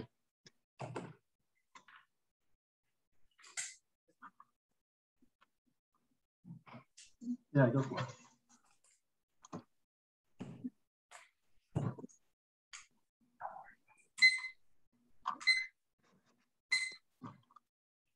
All right, we good? There you go. Here I am. Thank you very much. No problem. So I've been running the weekly count of numbers, Orange County versus Lake County, as we know, or maybe you don't know, Lake County has an opt-in requirement for their mask mandate. They have it like if a school gets over 5% positivity, they require the masks, but they still allow the parents to opt out. So generally speaking, they have an opt-out policy. Orange County does not. So since the beginning of the year, I'm looking at the weekly count at the beginning of the year for Orange County. The total count was close to about 1,500 positive for the first week. The most recent week, it went down to 406. That's a drop of 72%, and that's with no mask opt-out. Lake County, first week of the year, they had 604. Most recent week, 147. That's a drop of 76% with an opt-out. So the data is clear right there. It doesn't show that the masks did anything since one school district had an opt-out and one didn't, and the one that did have an opt-out actually performed a little better. You know, I'm not saying that because they had an opt-out they did better, but it just goes to show that, you know, what difference does it really make. And to chime in on or piggyback on what some of the other comments said, you know, we're asking or we're making our kids wear a mask even though they may not like it. I think one of the teachers told my kids, you know, you may not agree with the rule, but it's the rule, so you have to do it. So I don't even know why we're having this conversation here, because there's a rule in place and we have to follow the rule, and it will set a terrible example if the school board goes against that rule. Thank you. Thank you. Thank you. I'm sorry, I can't see your name. It just says iPhone. That's you. Yeah. Hello, is that me? Long dark hair, blue shirt. Hi. Hi. Mayor, sure, it's Heather Byler. Mayor Stark and the commissioners who voted to protect our kids at the last emergency meeting, thank you so much. I am very grateful, and I've been meaning to send an email to all of you because the peace you've given me as a mother and as a parent is a gift. And protecting my kids is really all I could ask of my government. Security is one of the greatest things that we receive from our government, national, local, the police force. And now we have to ask it for our kids because we're in the middle of a pandemic. Living through history is not fun. It's fun to read about it, but this is not fun for anyone. And I appreciate that there are perspectives on both sides. I don't pretend to be an epidemiologist, a virologist, an infectious disease doctor, but I sure listen to those who are. And for the first time in history, we're now looking at parents to be public health experts, and we're not. Sure, we know our kids best, but if we're going to teach science at the school, we should sure practice it. So thank you again to the folks who have voted to protect our kids. I did not expect to be in this situation just a few weeks later. I didn't leave the last meeting feeling good. It's not a fun time, I think, to be dealing with this. I know that the school has had heartache to go along. But again, protecting my kids is, and the extended community around us, because that's really a large part of what this is it's just one of the greatest functions of what government can do. And when it goes to, you know, parents teaching us, my parents taught me that is a pound of cure. My parents taught me that you stand up. It's actually one of the commandments is to do that. And our children are certainly in that category right now when they have no other choice but that thin mask. There is no choice for them to get vaccinated at this point. And before this meeting, I was just on a WebEx conference call with Nemours and their infectious disease and pediatrician experts.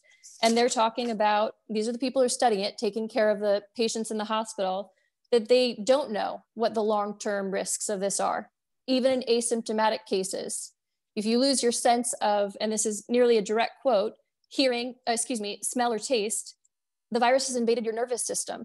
I don't want my kids walking around West Orange High School a decade from now, discovering what they have as a result of my community failing to protect them. Doing the right thing in history, if you look back, has never been easy. And that's again why I owe a debt of gratitude to you who have done it. It's never been easy to stand up for what's right. And that's what we're asking you to do, to continue to do. Thank you. Thank you. Tracy Austin.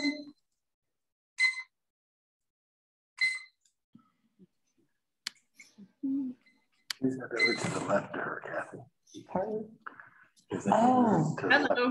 Keep missing. I think I'm missing somebody to the left. I'll get to you right after Tracy. I'm sorry. Good evening, guys. I do agree with Natalie as well. My husband and I are both public service workers and work for fire departments and are exposed every day. Every day I get an email saying how many patients the day before I was exposed to, and none of us are sent home on quarantine. They just tell us to kind of watch our symptoms. If we become symptomatic, then don't show up to work. I do have 3 kids as well. One is severely immune compromised due to kidney transplant. And 2 of them are completely healthy. The one that is immune compromised wears a mask 100% of the time. She doesn't have a problem wearing a mask, and I don't have a problem with others wearing a mask if that's how they feel protected and that's what makes them feel safe. I have no problem with that whatsoever. I have one that doesn't wear a mask at all and pretty much refuses to. And then I have a 2nd grader who has to follow what we say, different rules for different occasions. If any of you guys have been out and about in the town the last couple of weeks since this mask mandate at school has been put in place, if you're out on a Saturday or Sunday or even after school, you see that most of these kids in stores, farmers markets, at practices outside, Girl Scout meetings inside, Boy Scout meetings, none of them were wearing masks. They're wrestling, they're hugging each other, they're playing ball, they're swapping sweat, swapping spit, who knows, whatever. So yes, I do applaud the school this week for not having 0 cases by all means.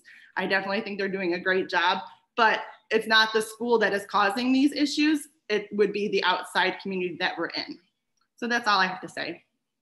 Thank you. Thank you. Elise, I can't read her name. Has she got her hand up? Top left. Yeah, Anna Rodriguez. Anna Rodriguez, I'm sorry, I didn't see your hand up. No problem. It's Zoom life now. We just get used to it. Okay, so what I'd like to say, just 2 things, just for thought, is that the vaccination for kids between 5 and 11 is coming soon. So if we could not confuse the kids with the politics that's going around it, and they have the mandate now and they're doing it. If we can wait until vaccines are available for kids their age to remove the mandate or to make it optional, that would not compromise the ones that are already there and already know how to use it. So many kids, when you go on the streets and you see the kids without a mask playing, they are not playing for 5 hours straight in a closed room with the other ones. So there is this option that, yes, you can go outside and see kids without a mask and they are not catching anything. Yes, but they are not together with each other for 5 hours, 6 hours a day. And with an adult that can also be compromised if they're in there. The other thing I was gonna say, we have been told, okay, somebody was talking about how we are being told, we are not supposed to be told what to do with our kids and how to parent by the state. We have been told by the state what to do with our kids from the beginning, since they are born. That's why they're in school right now. Because school exists for a reason, and there's laws in place for things that you can and you can't do with your kids. So having the rule being taken because I'm not having the option of having my kids wear it or not wear it because the state's mandating. Yes, the state is mandating it. We can't tell the kids to wear it or not. It's levels of authority. They do have the authority of recasting something like that. But right now, our governor have signed a rule stating that a ban on mask mandates, which doesn't mean that it can be appealed. So while we're discussing this, why not let the kids stay with the mask from, let's say, until November? And when they can be vaccinated or the rules can be appealed or not, then we reassess and decide again what we're gonna do from now on. Okay, and also just to finish, 100% of the parents in the room are anti-mask, And there's a reason for that. No parents that really are pro-mask would be in a closed room when there is an option of watching and participating online, a safe option. So there are lots of parents that are pro-mask, they are not in the room because it's the best decision is not to be in the room if you have the option not to be there. Okay. Thank you. Thank you. Kate Iannelli.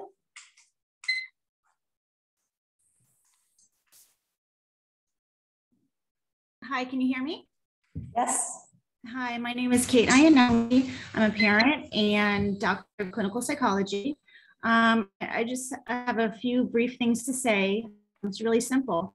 We've learned a lot from the science. I follow the science. I'm a scientist. This is what I do. We know for a fact that masks do not prevent the spread of COVID. We know for a fact that children are more likely to die of the flu than of COVID. We know for a fact that masks are damaging physically, psychologically, academically, and socially. We know for a fact that the majority of OACS parents want an opt-out option. If you continue to vote for a non-opt-out option, know that it is not in the best interest of the majority of the children and the families. We can only presume that this is politically based. We won't know the long-term damage of mask wearing on children for years to come. Never in the history of the United States of America have children been sacrificed for the benefit of adults. Why are we choosing to allow our children to be sacrificed when we know that masks are damaging? Thank you for your consideration. Thank you. Courtney Diaz.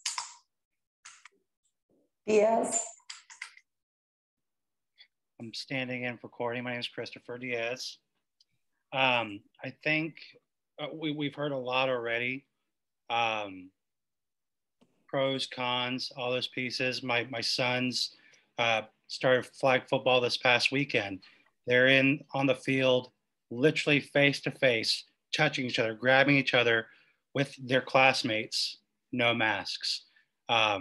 This is, one of the parents mentioned stopping by the school. I take notice every day when I come through Carline and I see so many students without masks, whether they received a medical waiver or whatever, besides the point.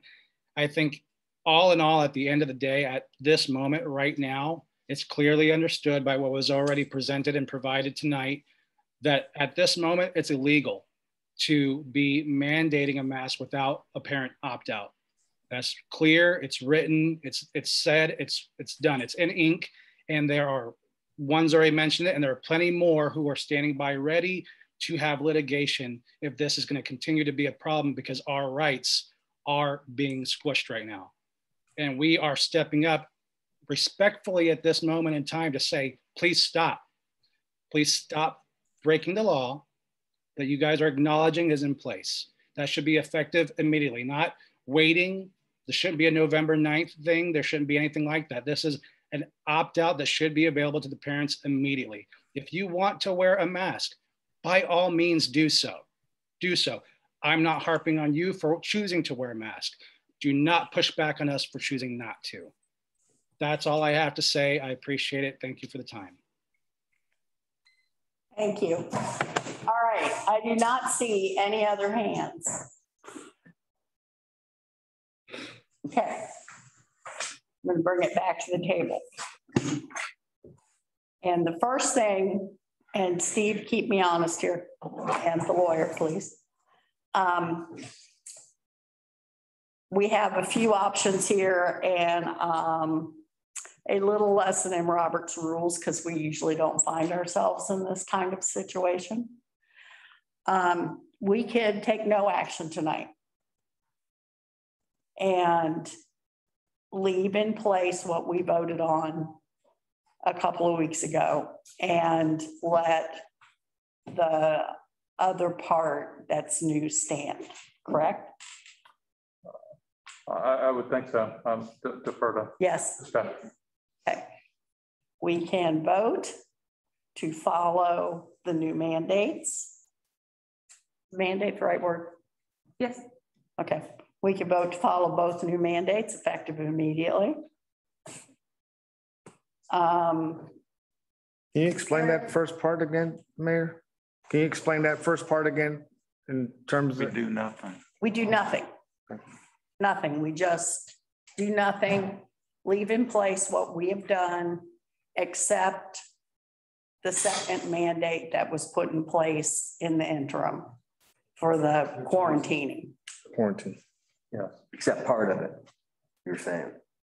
Well, we leave in place what we said about masks and we accept the other part. Okay, so again, we're only going to accept part of this mandate. Right. Okay. Yeah.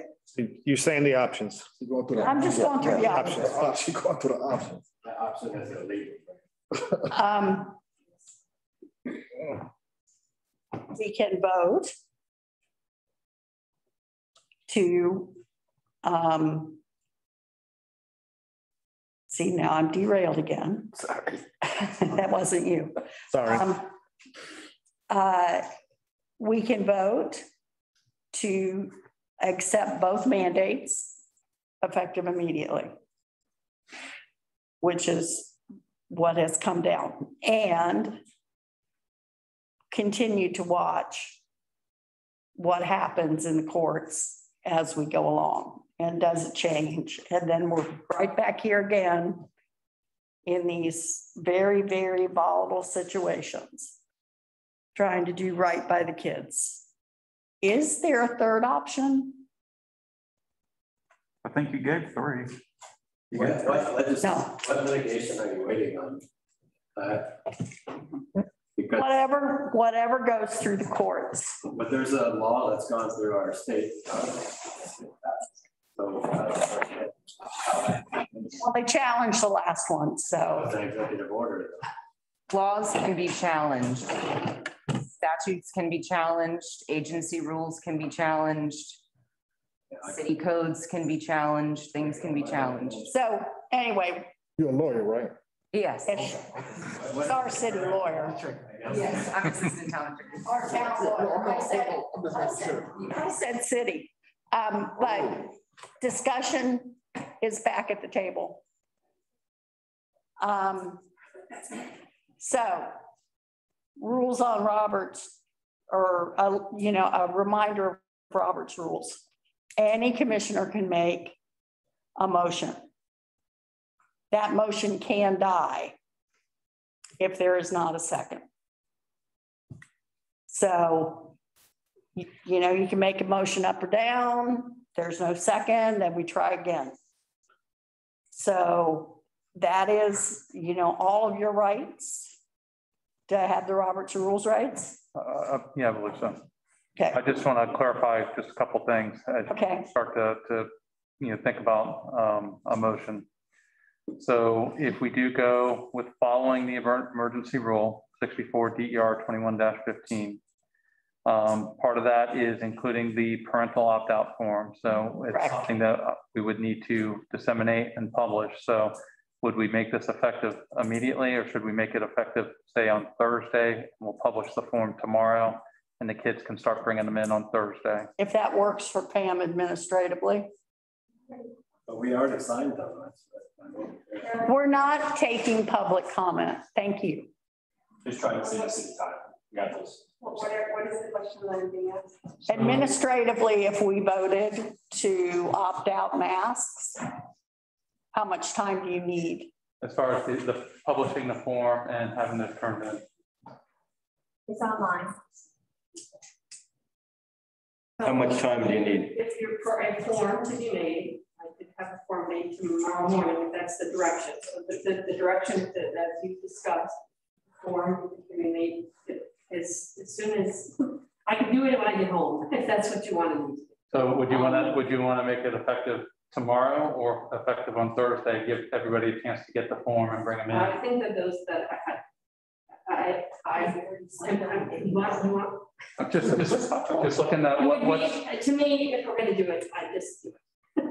If we're gonna allow for opt-out, make that available tomorrow. What the clarity that I want to make sure that everyone understands is that I know we're talking about, maybe we legitimately had an electronic form Right, but I know that. We want to follow specifically what Governor DeSantis said, and it's an opt-out form and with a parent signature.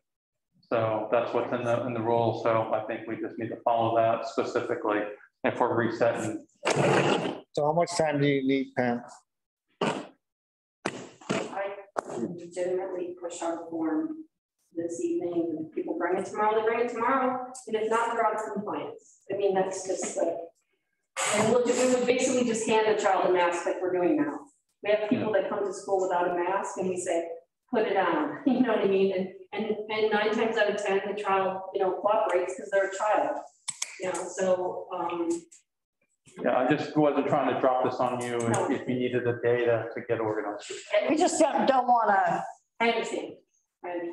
We want to make sure administratively it's not burdensome. With all due respect, I think that no matter what, if there's a form or not a form, there's going to be barriers tomorrow. If it's not, you know, like that's what I'm saying. Like, there's going to be something tomorrow that's going to take my time in relationship to this.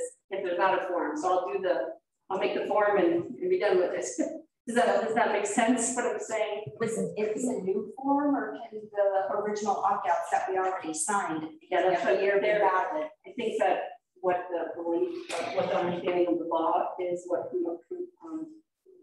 that's a says that there needs to be an actual signature on there, and so that's a technicality. I do believe that there are electronic signatures in there, but I don't. We want to go in this direction. And that's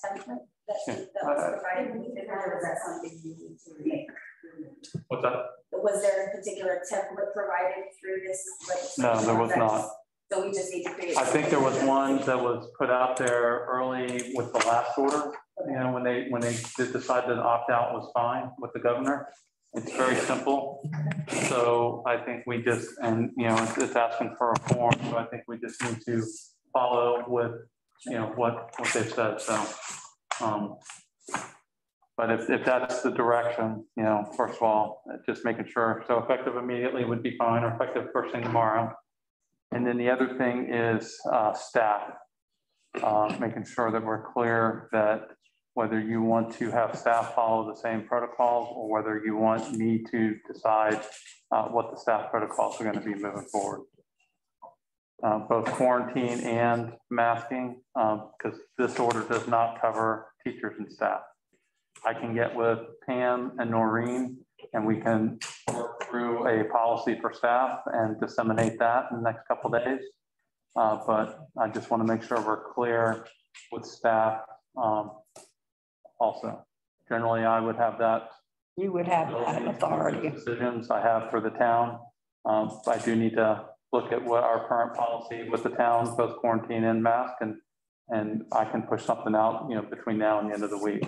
So I just want to make sure we're clear with that. So I've got something written out if that's the direction you want to go. If you want to look at other options, however you'd like to handle it. I think we'll put that in the motion, but consistently we let you handle those things. So we do nothing. We accept both, or we keep the mask option in place. Those, I think, are our choices, correct? Yes. Well, if we do nothing, then the current mask rule that we have in place would be the same thing. Mm-hmm. Yes. Except for the quarantine additional. Right. If we do nothing, then we are not adopting the standards set out in the new rule. If we do nothing, so we would be violating the new rule. We would have a quarantine procedure that would be different from that provided in the agency. So there are 3 options. Yeah, so it would be to accept the quarantine part of the procedure and not the mask part of it. It's not working. What's our current quarantine procedure if the student is exposed? It was based off of the previous Department of Health order that came out on August 6th, and Pam can elaborate on. So currently we actually are following another already following an emergency health department order for the quarantine levels that we're currently doing. And that is a child can test from exposure sick after the 4th day, which is the 5th day, can test to see if they're negative and return on the 5th day. If the parent chooses not to test an individual, then they can return on the 8th day without a test. Okay. Even that rule has to be done within the parent's bill of rights.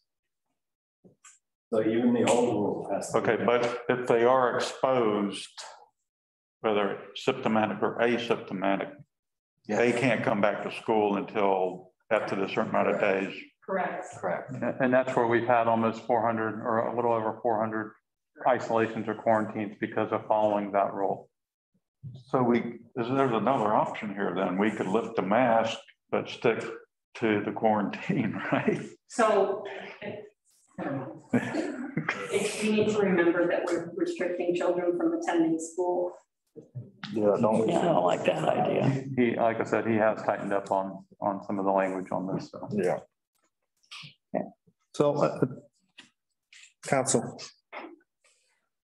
which one of these options or any of these options that we take, will they put us in violation of the new rule?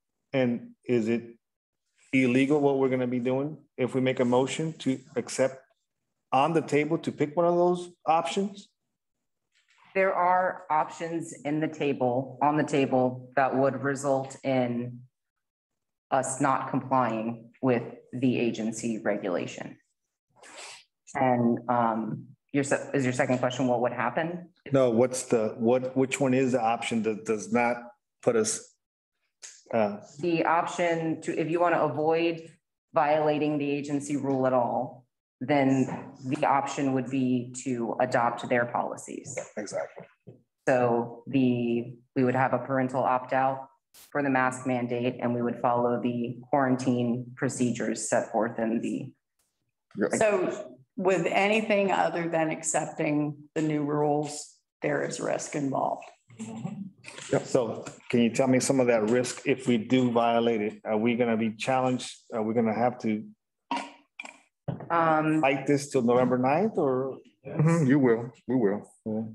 It is conceivable that the Department of Health could try to take some action to enforce its rule against us. It's also entirely conceivable that this rule will be challenged and that the challengers are going to go to court and say that the rule itself is illegal. So it is going to be evolving, and all we can do is keep our eye on what's going through the courts. All right.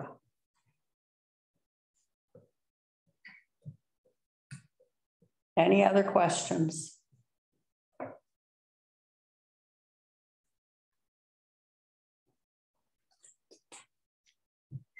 All right.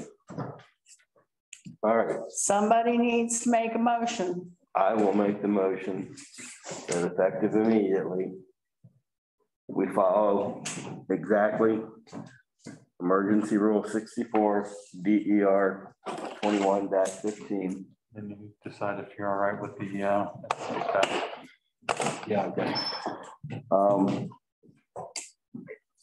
Knowing that parents have to sign the mask update, not electronically, but on paper.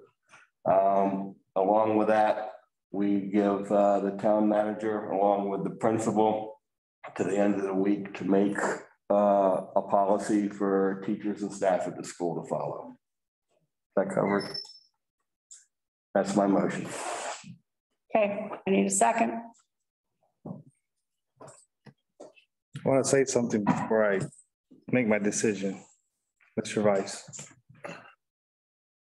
I'm really saddened that the citizens think that this is politicized by us, or at least not by me.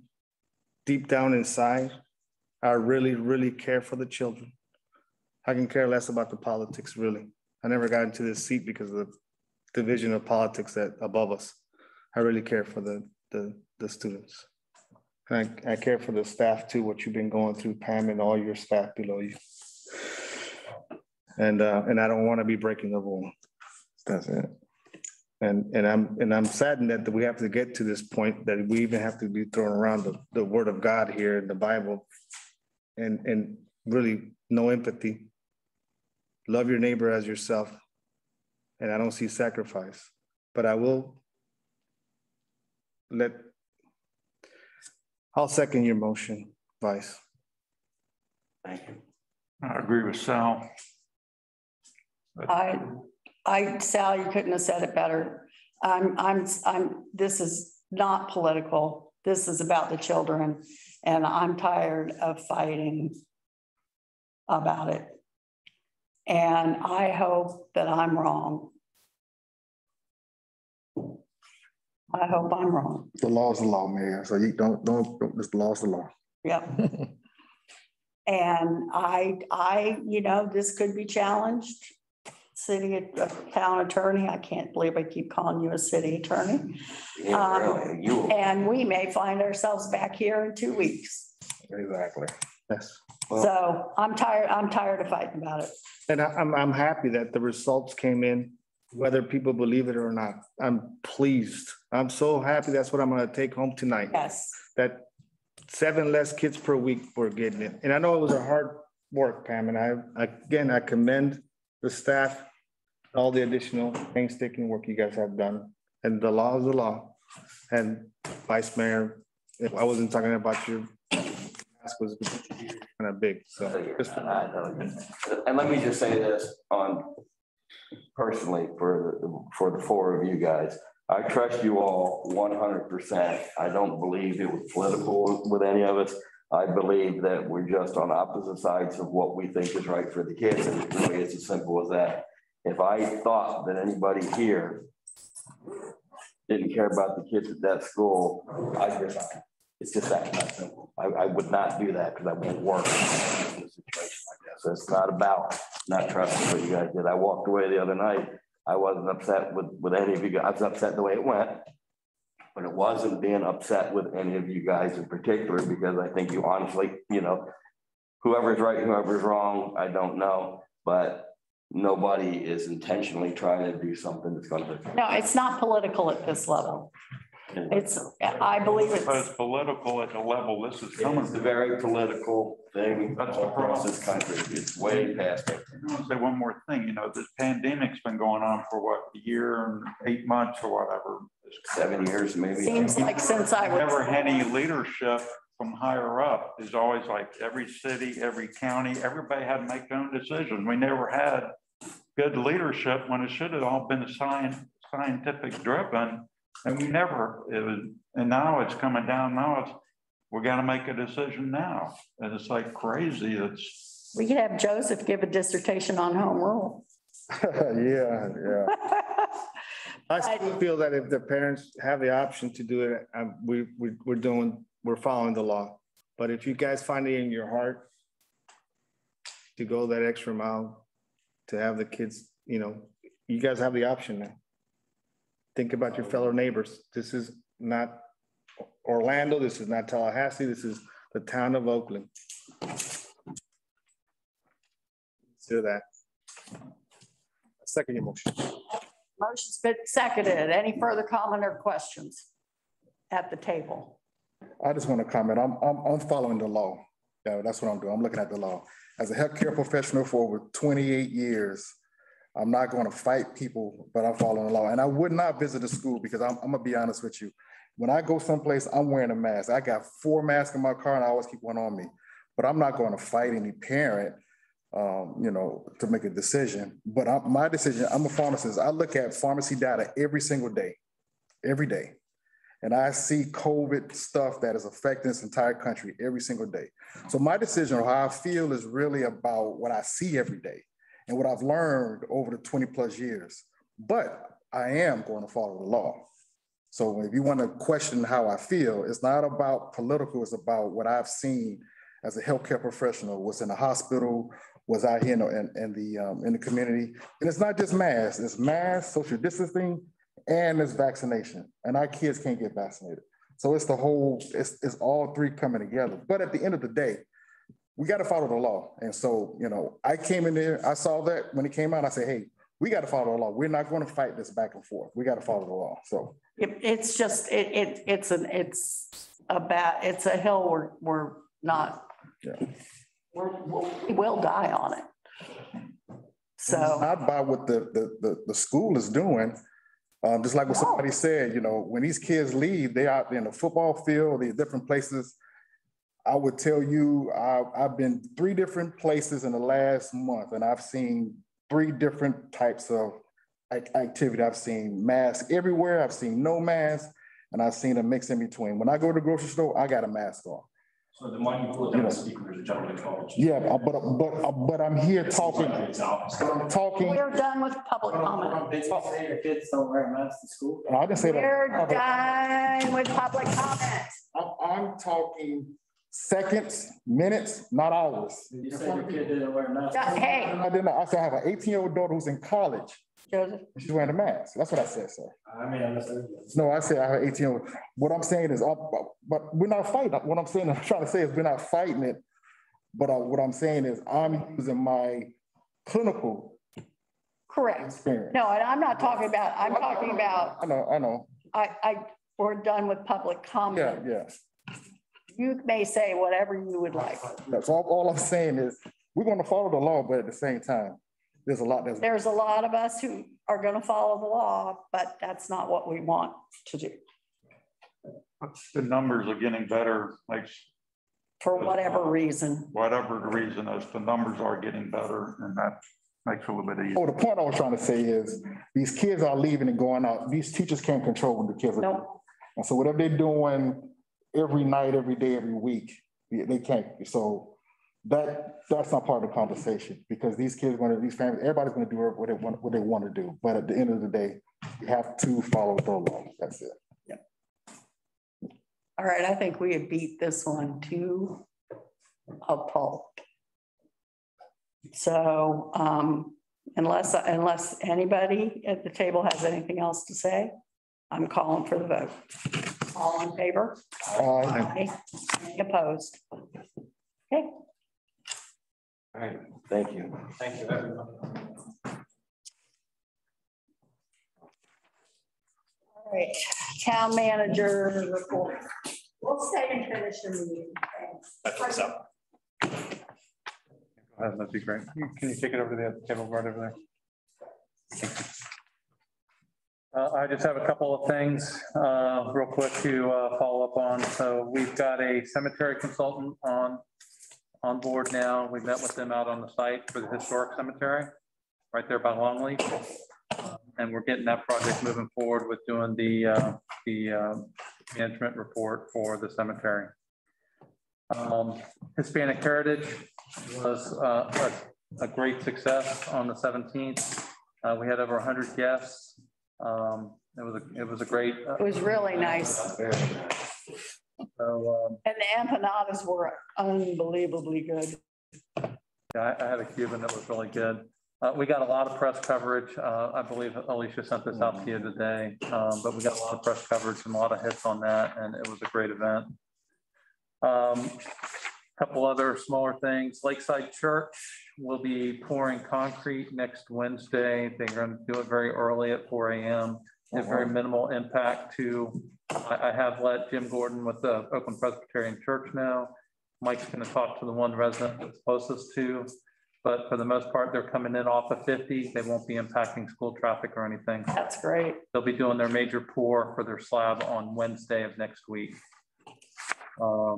And they are following the process of getting permission for that. We have our next complete street meeting on Thursday from 6 to 7:30. We had about 30 people at the first one. They've got some renderings and some modeling that they've done for this one for discussion. So anybody that can make that, I hope we get another good turnout. And then we will take all this information and bringing it forward to the commission at a date to be determined for a work session. The other big thing is the bridge closing. So they did close the bridge on Sunday night. It's been very disruptive. We are being reactive to things. We had a few things that we took care of today. We put a variable message sign over on Hall Island. We had a lot of people thinking they could cut through. According to the contractor, there's been a couple people that have decided to use the pedestrian bridge as a road bridge. Oh, dang. So, and we do know that there are quite a few people going through Sarsaparilla, through Longleaf. It is a public road. We will be out there making sure people are doing the speed limit. And we have added some rumble strips. Mike was able to get those in a couple of, we'll have them in a couple of places as a reminder if you're getting to a pedestrian crossing or right near their mailboxes, is I think where the other ones are going to go, so that we keep people doing the 20 miles an hour through there. So, and can we put that up on what we've done? I can talk with Alicia about, and the big thing is when people have questions, we've got a very responsive group now with the Turnpike Enterprise, and they do a very good job answering questions. They have made modifications to signs. They will help us out. Yeah. So we put the number out there. It's on our Facebook, with the alert. So Stephanie Eisenberg is the lead on that, and they are stepping up and doing a great job of answering questions. That's really, really good to hear. But anything that the town of Oakland does is what I'm talking about. Like if we put down the rumble strips, watch your speed, we'll be out there enforcing those things. I'll work with Alicia on some messaging over the next couple of weeks. I'm hoping it'll taper off as people get used to it. People will find their route. Yes. And then the other thing was Jim Thomas passed away, and I don't know if Commissioner Pollen was going to speak to it, but I would like to work with Mona Phipps and come back with a proclamation maybe in a month or so, just to that would be great. The influence that he had with the nature preserve and the town of Oakland. So I'll work on that if everybody's all right with that. And just bear in mind that the Nature Center was named after him. So I don't think this is one of those situations where we have to do something along those lines, but a proclamation would be. Yeah, I should have mentioned that. We did the Education Center at ONP is named after Jim Thomas. I just want to acknowledge, what he did for the nature preserve in the town. So that's what the proclamation would be about. Yeah, I think that would be good. Glad you brought that up. I did talk to Mona, and Mona just thought she suggested we did a clock run. I think that's a great idea. That would be great. How's his wife doing? How's she doing? I heard she's not in good health, but I don't know any details. She's around the same age as Jim, right? If I remember. She has COVID. Oh, jeez. Actually, that's what he died from, was COVID. That's a shame. All right. Anything else? That's all I've got. Thank you. Joseph, you can start. Okay, just the next FLC is going to be October 14th. It's always the third Thursday, but it's going to be October 14th. You'll probably get the email. It's going to be virtual again. And we've got a good speaker that's coming on board. So the email will come out real soon about that. It was moved to October 14th because we want to have a live meeting in Apopka, but because of the Delta surge and the COVID surge, right, we're getting away from the live meetings, and so we're back to virtual again. Who's the president now? Who's the president? What? You said who's the president? Florida League. Did you have a change in leadership? The president is Philip Walker out of Lakeland. Yeah, that's the president, that's the current president. He's a commissioner out of Lakeland, Philip Walker. Yeah, I'm sorry. Yeah, doesn't that change? It just changed in August? Yes. Yeah. Okay. I apologize, yeah. But I'm talking about Tri-County. Oh, I'm sorry. No, I'm sorry. President of Tri-County. Joseph McMullen. He still is until He still is. Okay. Like to meet the gentleman. Yeah, really, never heard of him. The Tri-County is annual. It's the county year. I got it. This guy is a Sanford manager on Napoleon Bonaparte. Oh, okay. That's funny. Yeah. I mean, Norton Bonaparte. I'll call him Napoleon. Please don't tell him I said that. Norton Bonaparte. I always mess it up. Norton Bonaparte, the Sanford City manager. All right. President. So we're a calendar. Tri-County is August. I'm sorry, I'm punchy. We still got a couple more months of me. some good stuff. I apologize. But I'll tell Joseph McMullen you was asking about his presidency later. I love you. I love you too. All right, You want Sal. me to move back? No. Sal? I just want to, for the record, thank the staff again for the event that we had for the, That was wonderful. the Hispanic celebration month, I'm super happy, ecstatic about the turnout Wasn't there long. that we had. And like I was explaining to you earlier, I was explaining to your counterpart, Mr. Joseph McMullen, earlier, that this is just the tip of the iceberg of events to come. And thank you for the commissioners and vice mayor and mayor that allowed us to have that event and to kick off, what's to come. I can only wait. And I don't mean just for the Hispanic Heritage celebration, but for everything. I had so many citizens reach out to me that they did not know that, there was an Hispanic commissioner that don't speak too well English, and reaching out to me saying, I did not know, I've been here for 4 years or 6 years or whatever. I was really happy that they were reaching out and welcome them to all the future events, regardless if it's Hispanic or not, and just very thankful. And thank you so much. Very happy about it, ecstatic about it. Oh, I'll tell you, you're right, because it was hard for me. I couldn't make those Friday ones during the day because. Yeah, me too. I made it. But that was the first one, and that was after all the hard work we have all put into it, and staff has put into it, and the dreams we had for it. It was everything that I thought it would be. It really was. It was cool. Make sure you tell Alicia. Oh, you did, yeah. Did you hear us, Alicia? I heard you. Thank you very much. Happy to. Yeah. It was great. Rick? Nothing more than what we already talked about, but you should be comments. I'm good. I'm great.